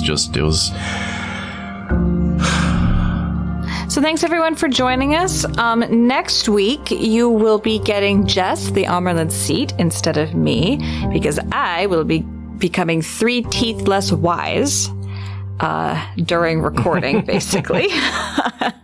Yeah, your appointment ended up being scheduled, right?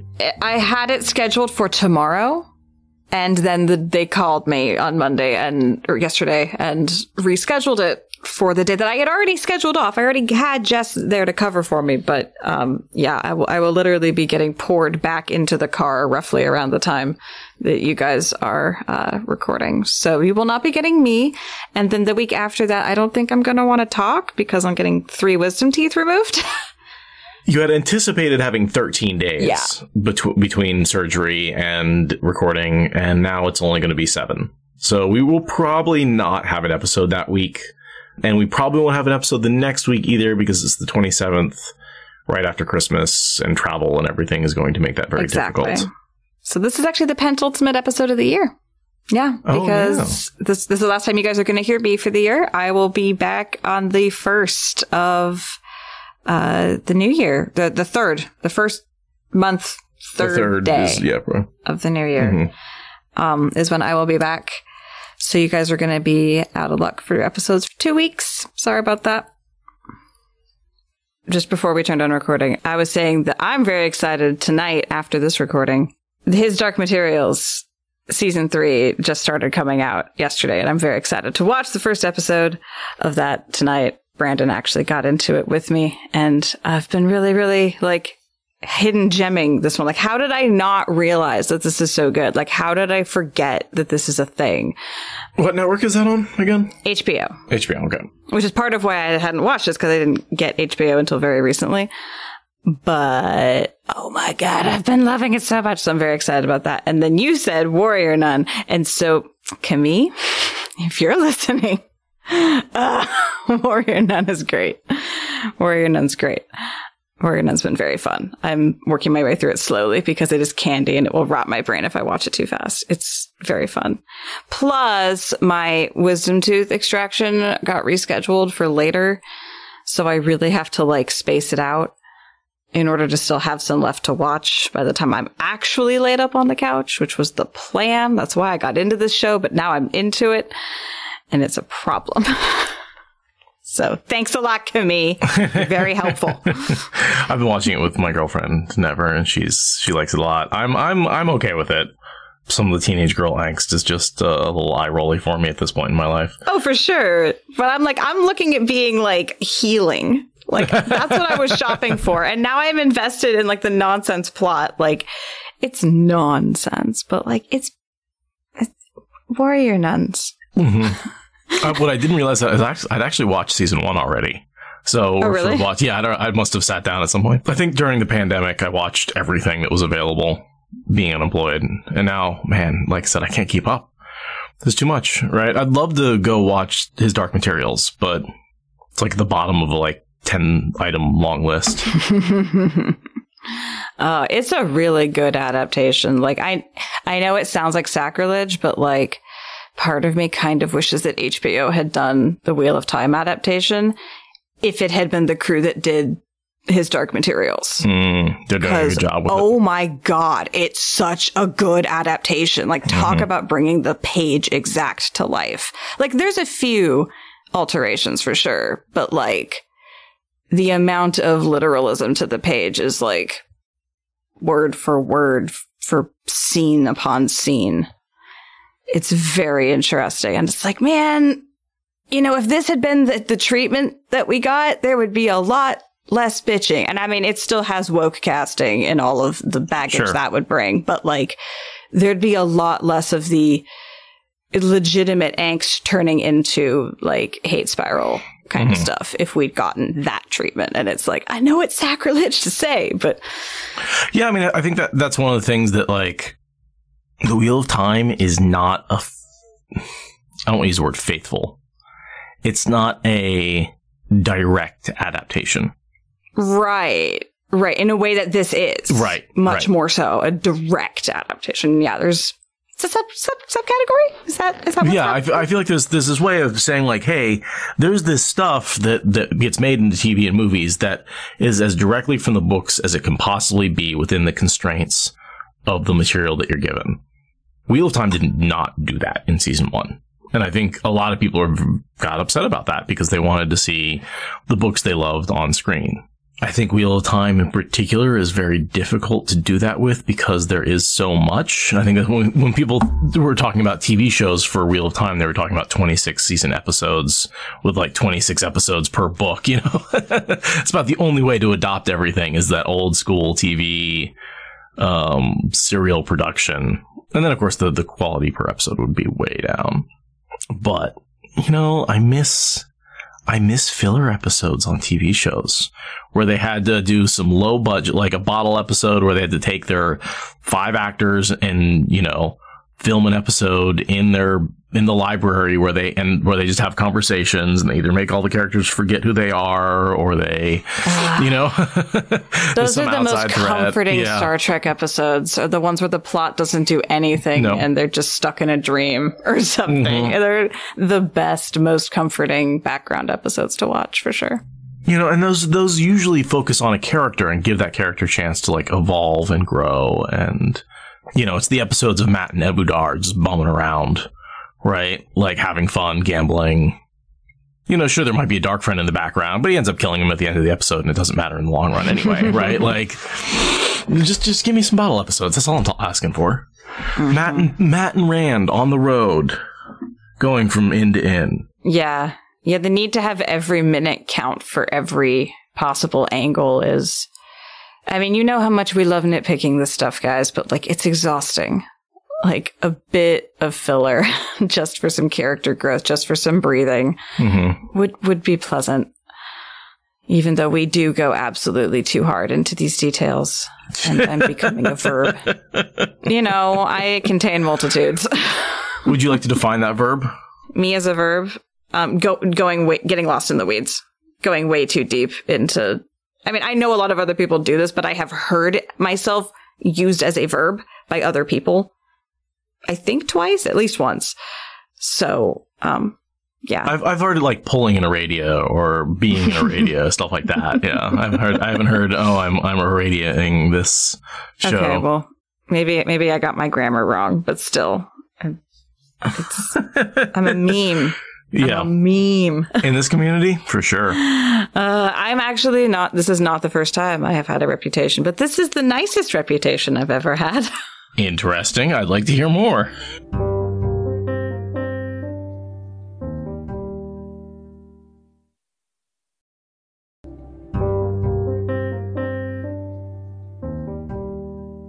Interesting. I'd like to hear more. When I was a kid, I was explosively angry. I still am, but I'm much better at not throwing everything and running out of class on a daily basis now than when I was in first, second, third, fourth, fifth, and I was pretty much done with it by fifth grade.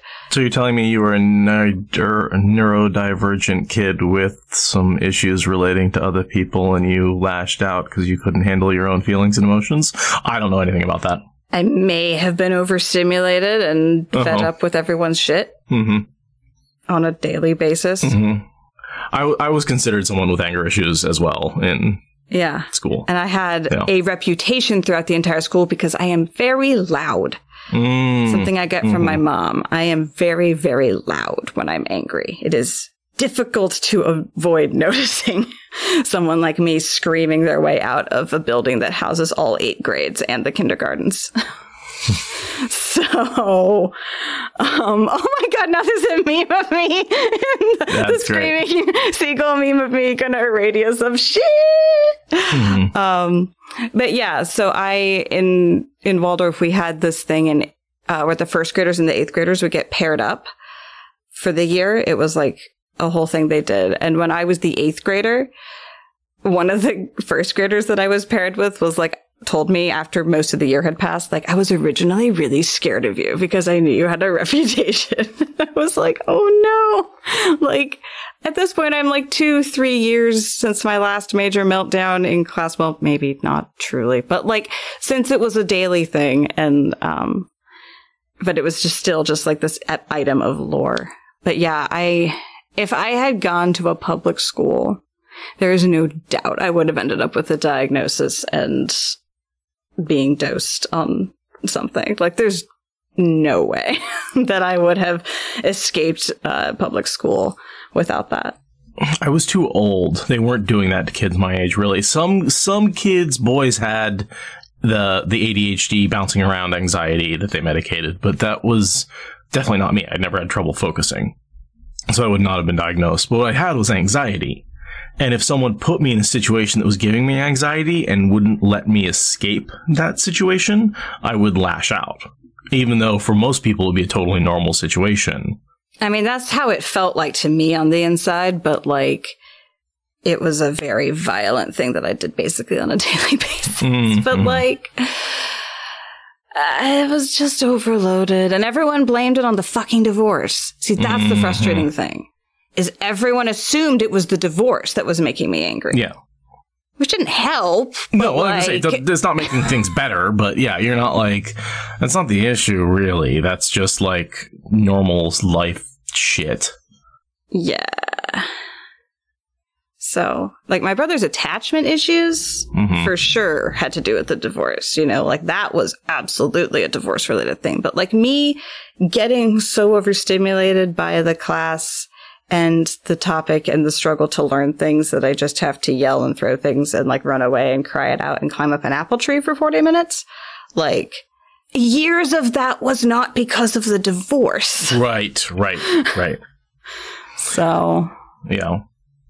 That's why this is not the first time I've had a reputation, but this is being a nerd who goes too deep into the weeds is a much better reputation than the person who runs and screams and yells and, all that. And I mean, kids aren't people yet. They're kids. And like, I wasn't even in that stimulating of a classroom. I was in like a hippie school where all the colors were muted. All the vocal tones were soft and infantilizing. The class sizes were small. We did arts and crafts and lots of like body work. Like, it was not even as stimulating as a public school. So it's like, again, if I had gone to public school, that would not have gone well. It just would not. It did not when I went to public high school. I tried 2 public high schools in 2 years and then got my GED so that I could get the fuck out of there. It did not go well. I did not like run out of class in high school so much, but still, it did not go well. I just loved my big textbooks because I could hide, paperbacks inside of them. I'm sure I did a terrible job with it, but, I read definitely so many books in my desk. They were just like, could you please stop reading? They'd be like, well, I'm getting an A in this class. Why do I have to stop reading? It's not that hard. I remember one of my friends, my best friend, because there weren't so many kids in my class, but my best friend, at one point we did like a yearbooky kind of art project. And I remember she wrote on my, like, Aradia's my best friend, but she reads all the time and it's hard to hang out with her. I should dig that up and look at it when I'm having my like self-diagnosis doubts. Because, like, she's my best friend, and she's like, Aradia's so weird. She reads all the time. All the time. It's so difficult to be with her. Let's see. Reading-wise, I've been enjoying The Thousand Earths. It's a sci-fi novel about what happens at the end of the universe, assuming humanity has survived that far, and sort of the steps humanity goes through to survive to the end of the universe. And there's this guy who keeps, he's using relativity to keep flying away and flying back. And, he's that plus, body rebuilding mods that are keeping him alive. And he's just like, oh, I'm going to go away going to accelerate at 5G for a couple hundred years and then come back and see what's changed. That, and relativistically, that's like 1 trillion years. So I'm going to check it out in 1 trillion years and I'll be back. And, it's an interesting little what if situation. Pretty well written. That's cool. And it's heat death of the universe is sort of what it's assuming is going to happen. Is eventually, like, as energy goes away, how do humans keep trying to, outlive the death of stars and black holes and all that kind of stuff? And it makes up a bunch of physics, right? Like, Sure. It's like, okay, we're assuming we're going to, first they tap into the dark energy expansion of the universe. That's how he's like going out, accelerating for 1 trillion years, is he's like tapping into dark energy. And then after that, there's this whole thing about like how as the universe cools, you can have increasing entropy, but also increasing complexity up to a certain point because it requires less energy to simulate something. It was a lot of technical gobbledygook that is, only vaguely related to modern physics.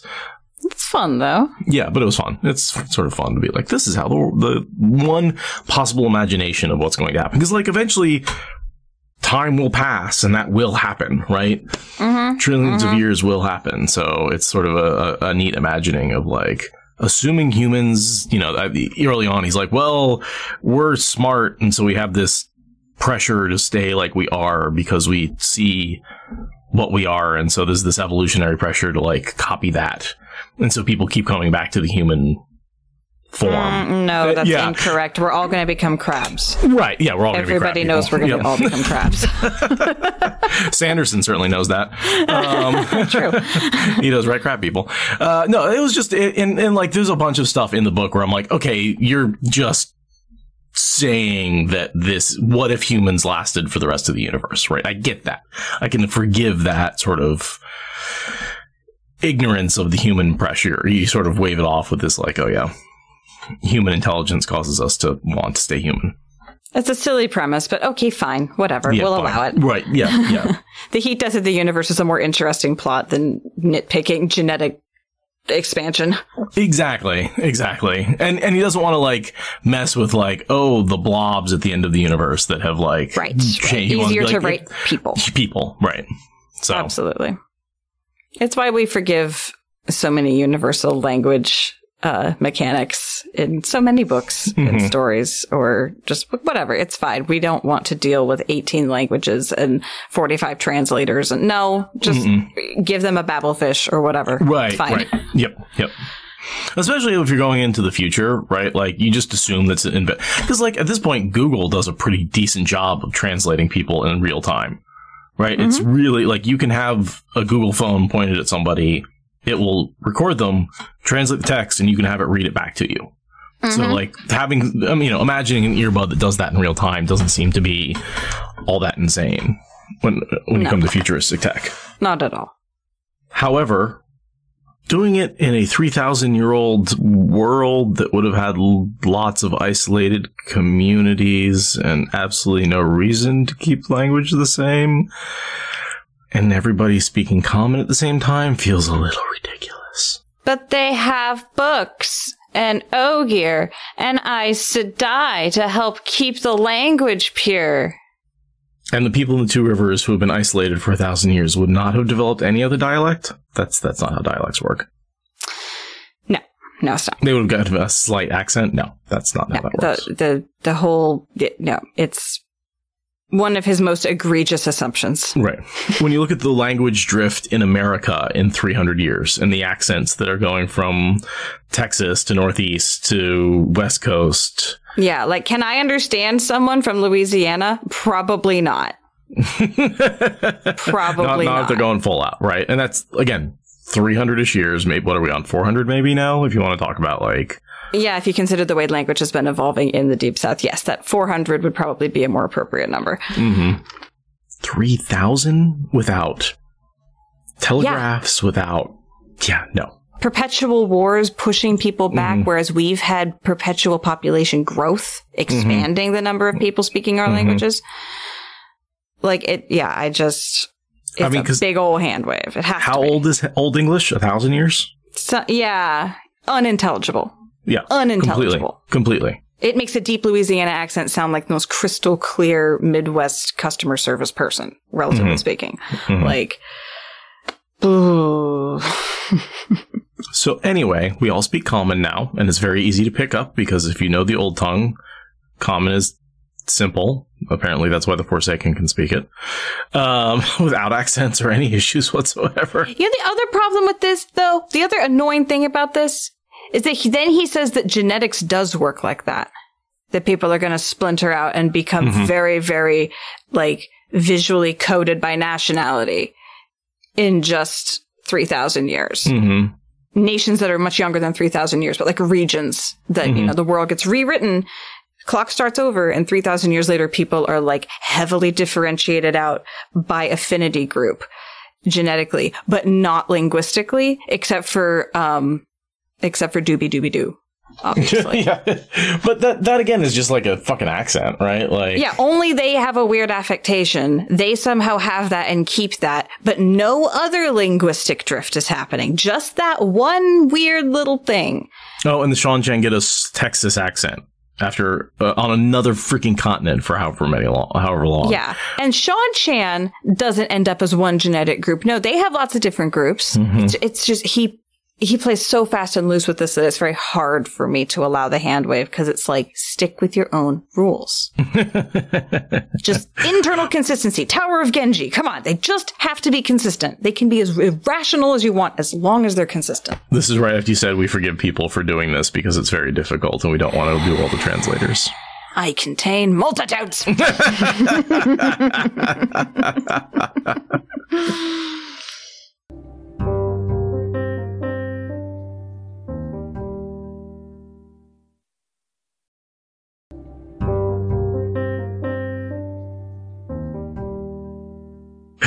Yeah, if you don't want to get into politics, please skip this one.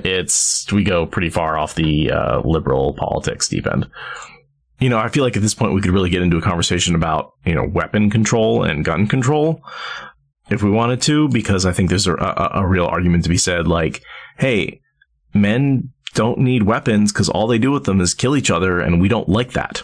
Yeah, that is an attitude that they are enforcing quite firmly in their city, and the few people we talk to seem to be very happy with that state of affairs. Right. And it's this idea that, elsewhere, which I think our main characters are like, well, how they can defend themselves? That's ridiculous. But in the city, like, yeah, no, men are the problem. Like, and it's hard for me to look at the mass shootings, especially in our country. Most shootings are done by men. Most suicides by gun are men. Yeah.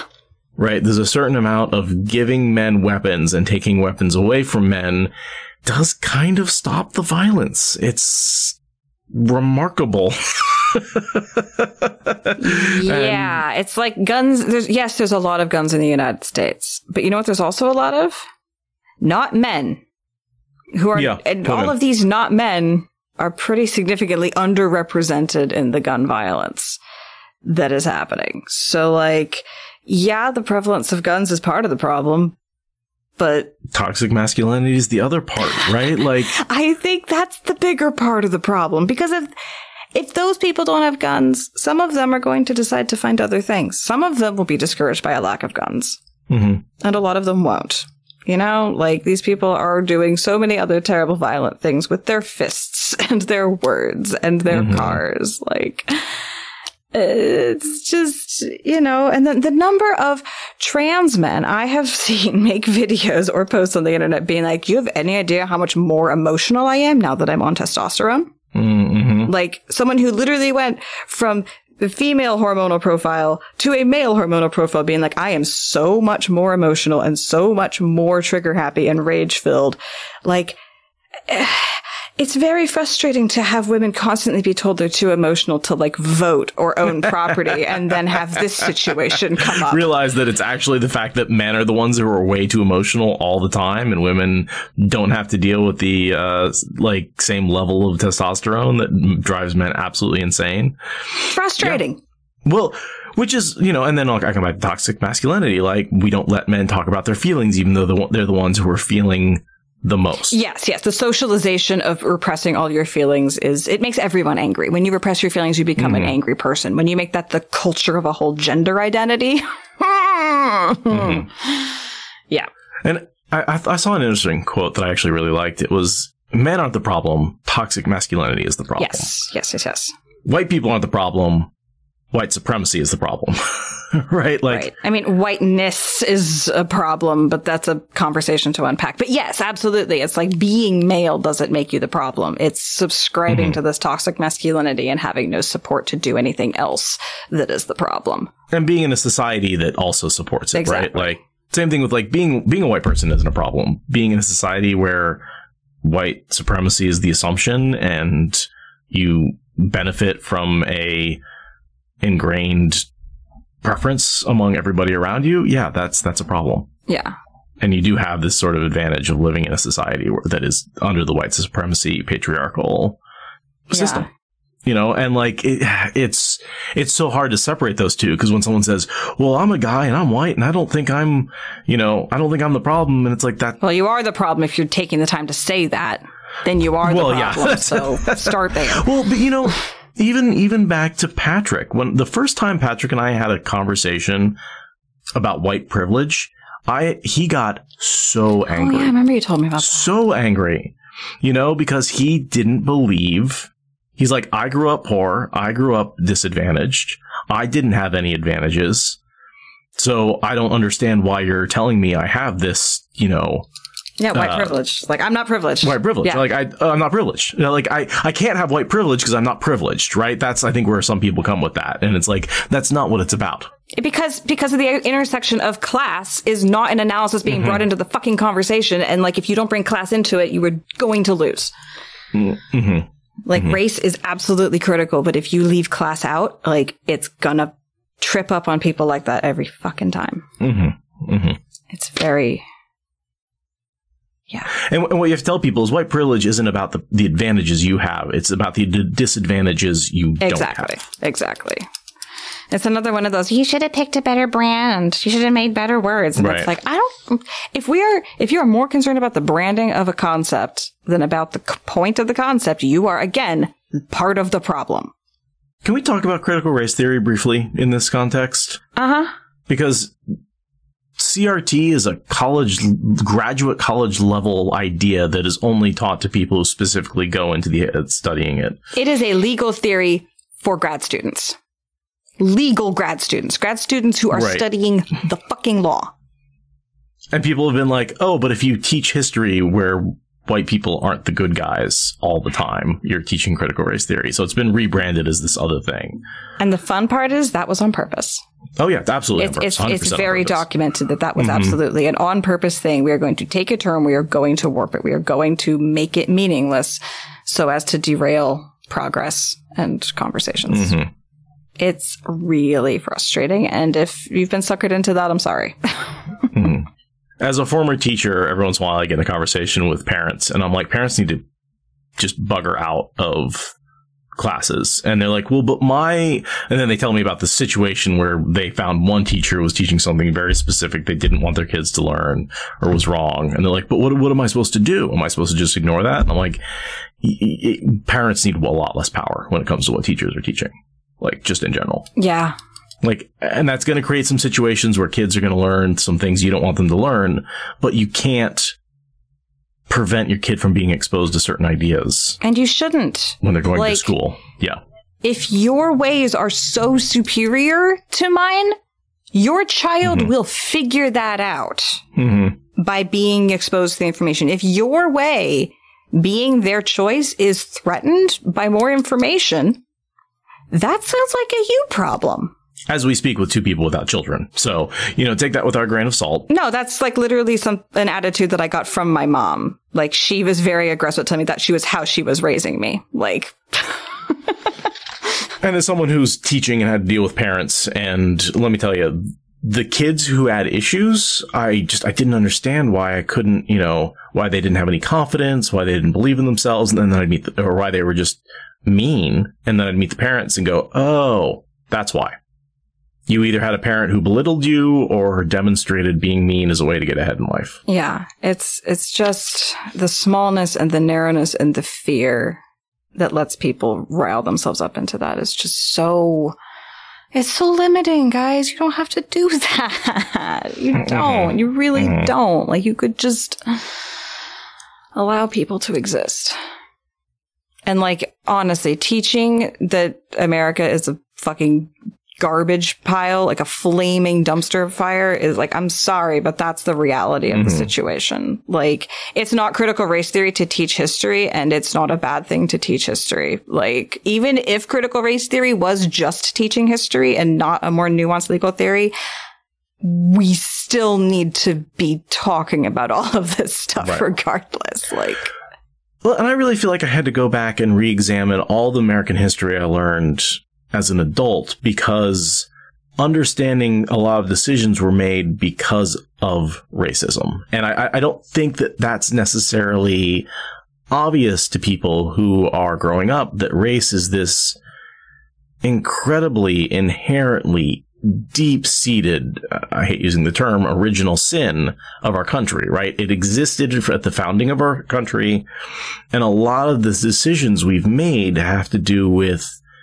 racism and slavery and the freeing of the slaves, and then the civil rights, and then new Jim Crow, and I'm doing those out of order, but you get the idea. There's all these things that decisions about our politics and housing and credit scores and freeway design have come down to just incredible amounts of racism. And if you don't acknowledge that, you're missing a huge piece of the puzzle as to why things are the way they are in modern America. And nobody's, I think people are like, oh, it's this blame game, or you're blaming these children. And it's like, no, that's not what's going on. We're just trying to accurately portray all of the attitudes and reasons why certain decisions were made. And a big part of that is we don't want, there's a reason why there aren't any fucking public pools anymore. And it's because you couldn't have whites only public pools. So rather than have mixed public pools, they shut them all down. And so much, same thing with healthcare. The reason there's not universal healthcare is because we don't want to give it to minorities. And if you make it universal, you have to give it to everybody. Same for schools. Public school versus private schools. And I went to a private school. For my whole education, I went to public school just for high school, and that sucked. But like, I was in the whitest state that there is. So like, not that it had anything to do with the racial makeup of the school. I just hated the system. But like, yeah, it's always about race in this country. And like, yeah, it's like, yes, it does feel bad to learn that you have been lied to. But the solution to that is not to keep the wool in position. And not to keep lying to the next generation of people. That's not, like, yes, it will be uncomfortable for some people who are of good conscience and who have been taught to believe that they're good people to learn that they are upholding systems that do incredible harm. That will be uncomfortable. But is that a reason to not participate? No. And a lot of kids are way more resilient.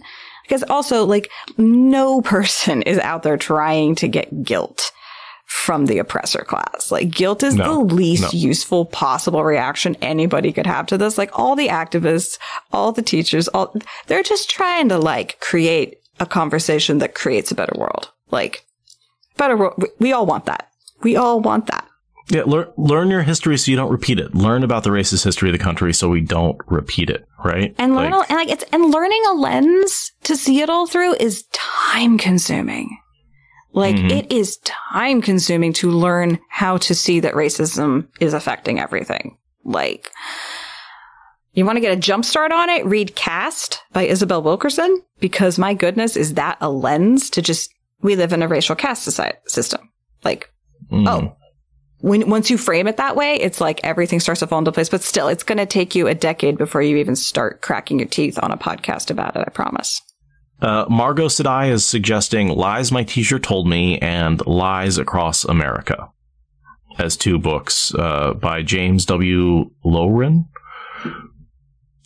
So those are two good books and I've definitely heard about those, specifically The Lies My Teacher Told Me, as a good way to sort of re-examine all the information that you learned under a new lens. Yeah, I haven't read those, but yeah, any book that's out there to take what you know and twist it, like, you know how we love plot twists and trope reversals? Right. Turns out that works pretty well in nonfiction as well to help make the information fall into context. That's a good point. Yeah. It's really funny. You get this little, okay, you've learned all that history. Guess what? It was all racist. Oh my God. That's a twist I didn't see coming, but in retrospect, totally makes sense. Twist. All those decisions that didn't have any reason behind them. Oh, it's just, it felt like one of those to me when I discovered just how relevant racism was in the history of America. And of course it makes sense. Like, you had two cultures that, the fact that the housing bubble had an analogy in slavery. Have I told you about this? No, you haven't. Okay, so you know how we leveraged loans against our property? Yeah. And there was this big boom of housing properties where the investment kept going up and up and up, and people thought it would go up forever, so they kept buying more and more and more. But eventually it realized that people couldn't pay back those loans. Replace housing property with slave property, right? So back in the day, land was essentially worthless because there was always more land. You could just go west. So there was no speculation around land. The speculation was around the people who were used to work the land. That's where wealth came from. Right. Right? Because you can claim land all you want, but if you can't work it, it's worthless. It just sits there fallow. So when the cotton gin came out, all of a sudden it became so much more efficient to process cotton, and the world wanted cotton. And so there was this huge speculative boom of investment around property, which was slaves at the time, to make cotton. But they produced so much cotton that they flooded the world market. And basically there was a crash, and there was an exact duplicate of the property housing crash, only it came with slavery as the thing people were invested in. Wow. I have remembered hearing about how the cotton gin was terrible for the quality of life for enslaved people. I hadn't heard it framed in that parallel. Economic stuff goes over my head so easy, but wow. Wow. Yeah. We did an exact housing bubble crisis, only instead of investing in houses, people were investing in slaves. Yikes. And the bottom fell out when the bottom fell out of the cotton market. Right, yeah, because that's what happens. Oh, man, wow, all the wealth of this country is built on slavery. It's all fucked up. But to have it put into a context that I can almost actually wrap my head around as a person who normally doesn't get money is like, oh. Yeah, the credit default swaps and all that kind of stuff, like all that stuff was happening, except instead of investing in land, because land was, for all intents and purposes, infinite, you were investing in slaves. Yay, capitalism. Right, yeah. And now we just, same boom and bust economy that's always been around. The other really interesting lens that to bring into all of that too, along with, it's all about race, it's all about class. Like the history of labor in this country. Oh my fucking God. That's a much more recent discovery for me, is how much the history of labor is like a thing to study. And, guys, we live in some real feudal bullshit. We live in some real feudal bullshit. If you start bringing a class analysis and a labor union or a labor history analysis to this real feudal. And I heard recently an interesting breakdown of class, right? So we think of class of upper middle class, lower middle class. You've got your managers, you've got your workers. That feels like a false way to classify things. The thing I read said there's working class and investor class is really how you should be looking at it. The people who make money because they have money, and the people who make money by working. And it doesn't matter how much money you make. Football players who are making millions of dollars are still working class. Some of them become investment class when they buy businesses and stuff like that. There's a way to convert from one to the other. But yeah, the idea that even your boss is still working class and should be on your side because he's not making money off investing. Yes. And your 401k doesn't count, right? Like that's not. No. There's a whole other world, and it's just this is a deep nerd fact, but there are more of us than of them. Deep nerd fact. Why does the bigger class not eat the smaller class? It's only gonna take a couple. Eat the rich. Don't just stream it on Twitch. It's only going to take one. And Nentalk is saying about 3 million is sort of the baseline you need in cash to be able to invest, to become investor class. But that's gone up significantly. Just wait 5 minutes. It'll change like the weather. Right. So should we get back to the book? We've gone on a mother of all tangents. Yeah, I think it's time to reel it in, bring it home. That we took weapons control and went full on politics. Thank you for listening to the Wheel of Time Spoilers podcast. Rate us in the Apple Podcast app or support us on Patreon. Is that good enough?